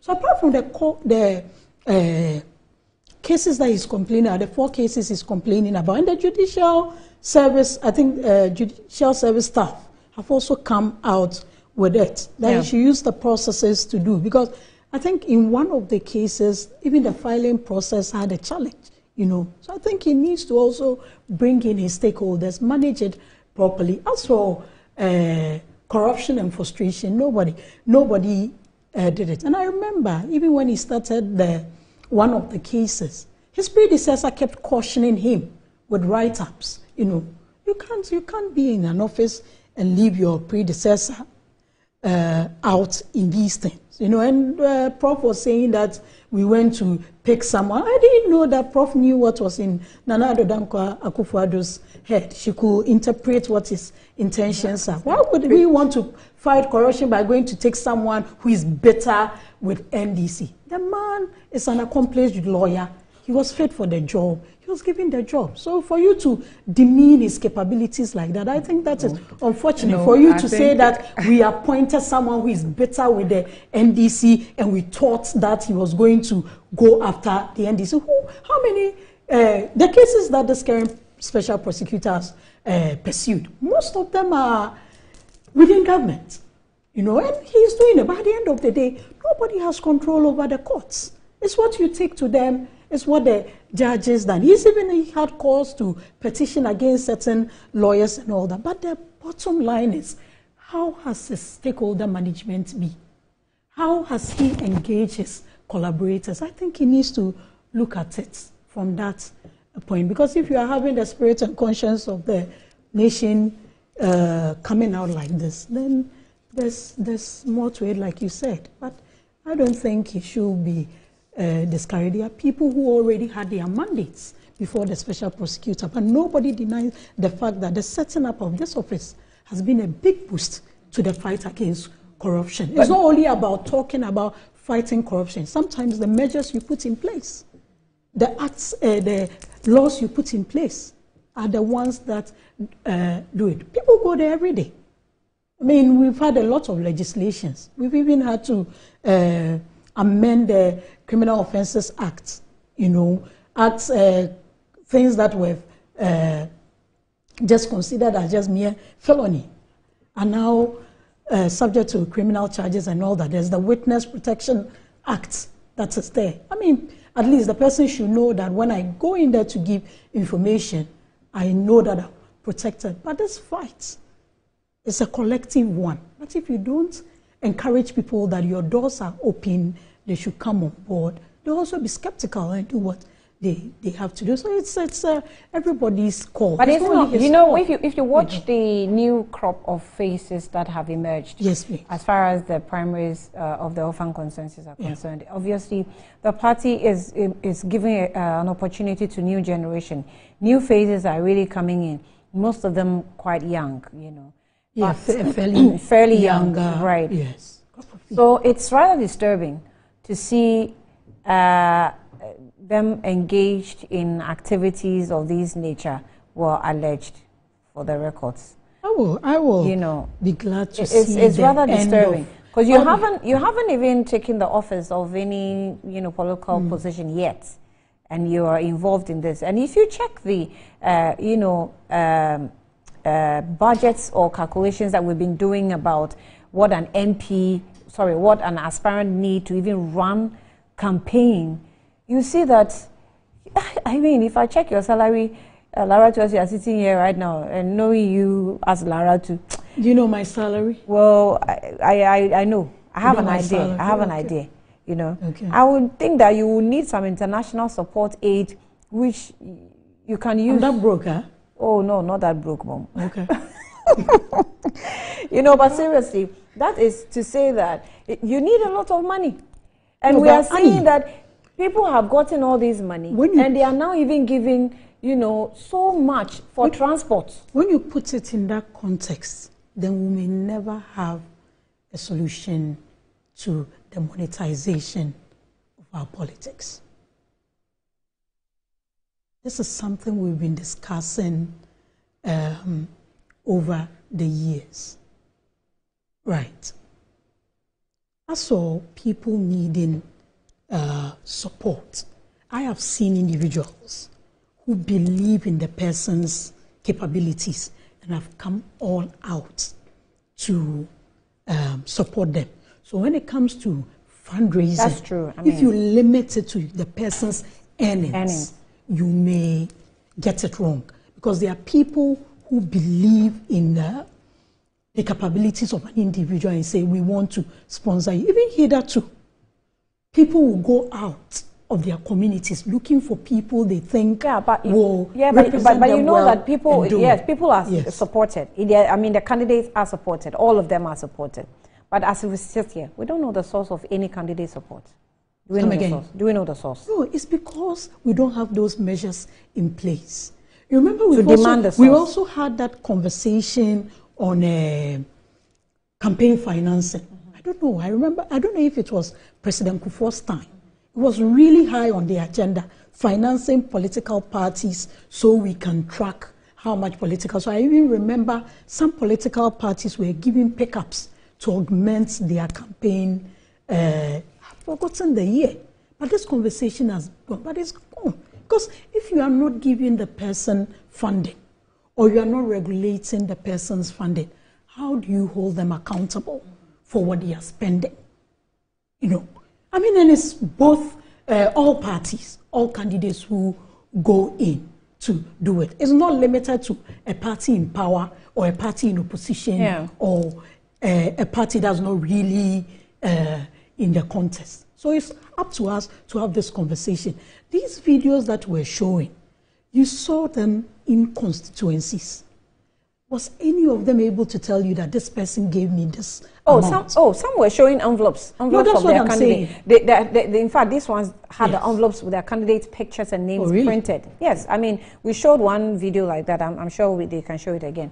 But the candidate's name was printed on the envelope. So that when you receive, you know that... No, but I don't know, if you look at the envelope, how much do you think will be in it? We have different currencies. So someone could put 1 CD and make it look very fluffy. Someone could put 200 CDs and it looks pretty flat. But if you're looking at the weight of the envelope, but the bottom line is... The bottom line is the New Patriotic Party doesn't endorse these things. The special prosecutor has taken it up as he has to. Let's see how it goes. I mean, if they are culpable, but there's a party not having any plan of taking it up.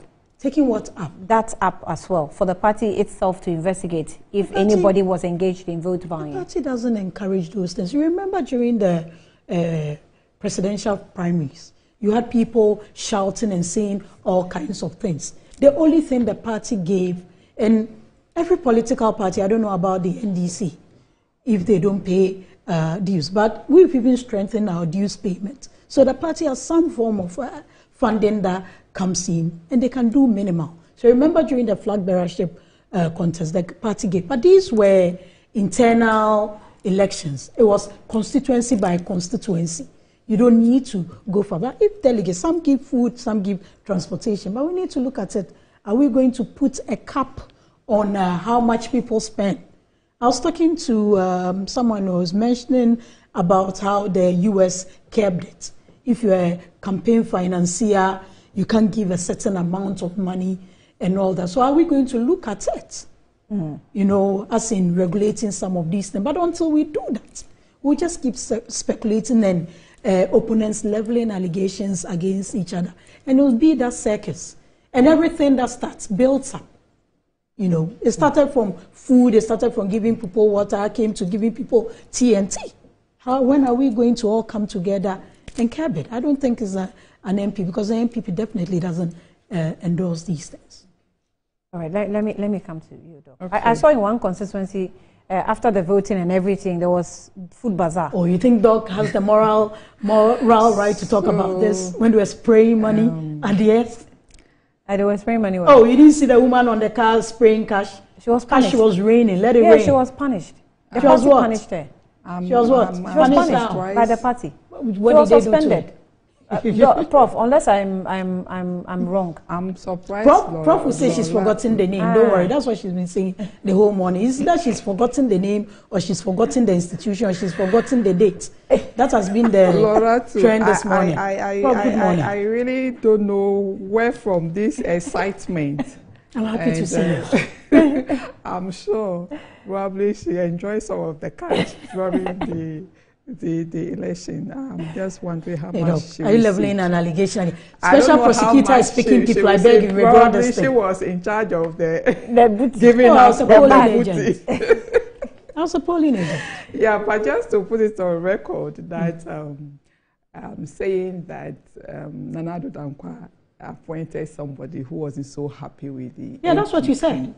Meant that I was undermining Martin Amidu. That's not the point, but looking at what transpired throughout Martin Amidu's era shows that they were not committed to fighting corruption, but they just appointed him for political convenience with the hope that he will come and prosecute their opponent. But when he now, pointed the gun at them, that was when they started fighting him, and out of frustration, he has to resign. I'm surprised.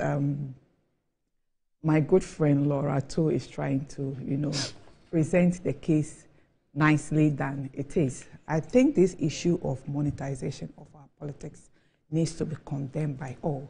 And if we want to fight corruption, that is the beginning of corruption. Over the weekend, we've seen people giving out as much as 5,000 and 2,000, and you just wonder if you are giving out 5,000. You took some. Is it are the people coming from Ukraine or from Russia to come and vote? How can you describe 3,000, 4,000 as transport? How many of us spend 2,000 cedis on lunch? Because the event is just a day. So how can you give somebody 3,000, 4,000 and tell the, I mean, come and tell the and by their public claims, that, I was just thinking, if I am within, say, Odododio constituency, how many kilometers do I have to travel to come to the voting site to vote? Exactly. And I need, say, 3,000 as transport. I mean, I think this act should be condemned by all. And if we want to go, I mean, into this tangent, what will happen is that people who have money are the people that will find in parliament, which means that a good candidate or somebody who is very good that can, you know, fight for the cause of the country and does not have money would not find his or herself there. And this also means that we will find corrupt officials finding their way into parliament because they have the money to bribe their way into that. I think this act should be condemned, and I am so happy that special prosecutors have started some investigation. But sadly enough, you know, sometimes it's as if you can just predict what will happen from the beginning, because already we are seeing trend. You know, all the 4 cases he investigated have been rubbish, and out of frustration, he is now saying that he feels as if resigning, but he will not. So I'm just hoping that he would go into the bottom of this to at least serve as deterrent for subsequent election, because this is the beginning of corruption. Where did these people get the kind of money they're having? Surprisingly, you know, it's like the president boys have all won. Probably they pay. I was actually going to ask you, you know, what you make of the faces that are coming up. It's so surprising. It sends shivers down your spine. We have the likes of Samia Uku coming in, or Dr. Okoboy, Eugene Ahin, Akosia Menu, Pius Hajide. We have Amadou Kouya, who dropped from Ekuapem North down to Okankwe. And I mean, the likes of the faces that are, it's interesting. I'm actually liking the new faces I'm seeing, and is going to bring new dynamics really to the whole political activity. Samia Uku, interestingly, went unopposed. Yeah. And I can understand probably, even though I'm not a member of the it's so NPP. obvious. Yes, it's so obvious. Because for even a sitting member of MP to leave her constituency and now move to another constituency. It's like, as for you, when you're coming, we're giving you the chance. Just come. Oh, yes, but you see, as I said, that's why I said Doug doesn't have the moral right. They have one in their house. What moral rights is she talking about? They have one in their house. You had about 20 unopposed, right? Come again. You had about 20 unopposed, of them. Yes. How many unopposed persons were fielded? You haven't taken notes. Okay, I'll have to check. During NDC's primary, we didn't see people giving those fat envelopes. You saw this. They are always saying that where is the evidence? The evidence are there. I mean, to the extent that a delegate, the money couldn't even enter her bag. And this is a country that we are. Were they not being just overly dramatic? We've gone to IMF to borrow Were the delegates money. not being dramatic? Listen, right. The person showed you the money. So did you see the money? Yes, they showed it on cameras and all. They showed an envelope. They showed the money. Yes, but some opened. You saw the money. Yes. And you were able to count on the screen. Look at Laura. No, I'm just asking. That's what I'm saying. The OSP has taken it up. Let's all make sure that it goes to it. It's not something that anybody encourages. Don't let it. No. Let us. You know, for some reason, I think that even the delegates don't know that some of these acts that looks like vote buying is wrong. So when we go to them with the cameras and ask them, they willingly show. Yeah. They don't even, and some even boldly speak on camera and tell you that, well, if they don't, I heard over the weekend, if they don't give us the money, we're not voting. Yeah. It's a very dangerous, trend if we decide to go there. You saw what happened in Asenov, where MPP people were like dishing out money just to buy votes The question is, there's nothing like free lunch. There's nothing like Father Christmas. So if these people give out this money, at the end of the day, when they come, they want to recoup their money. Right. And that is why we are seeing this trend of corruption and increase in corruption. I mean, when you look at the index, we are going down and down and down. Yeah, and I think that it's an act that we all need to condemn. So I call on Laura to join me to condemn this act instead of trying to look at the size of the envelope or even I don't have your powers. I don't have the denomination. Money I haven't seen physically. You are the one giving figures. I haven't seen it. Those of you have said because monetization those who have sent messages. Apologies, my time is up. They gave me some time because of Lara. So I'm so grateful that you even made it into the studio. I owe you lunch. I promise. I owe you lunch. But yes, Ambassador Sampiale says yes. I don't have 2,000. Please, I haven't asked you for 2,000. So you think you are going to give me 2,000? Oh, good. Yeah, no, lunch. 2,000. No, lunch. Lunch is not. We'll be back shortly.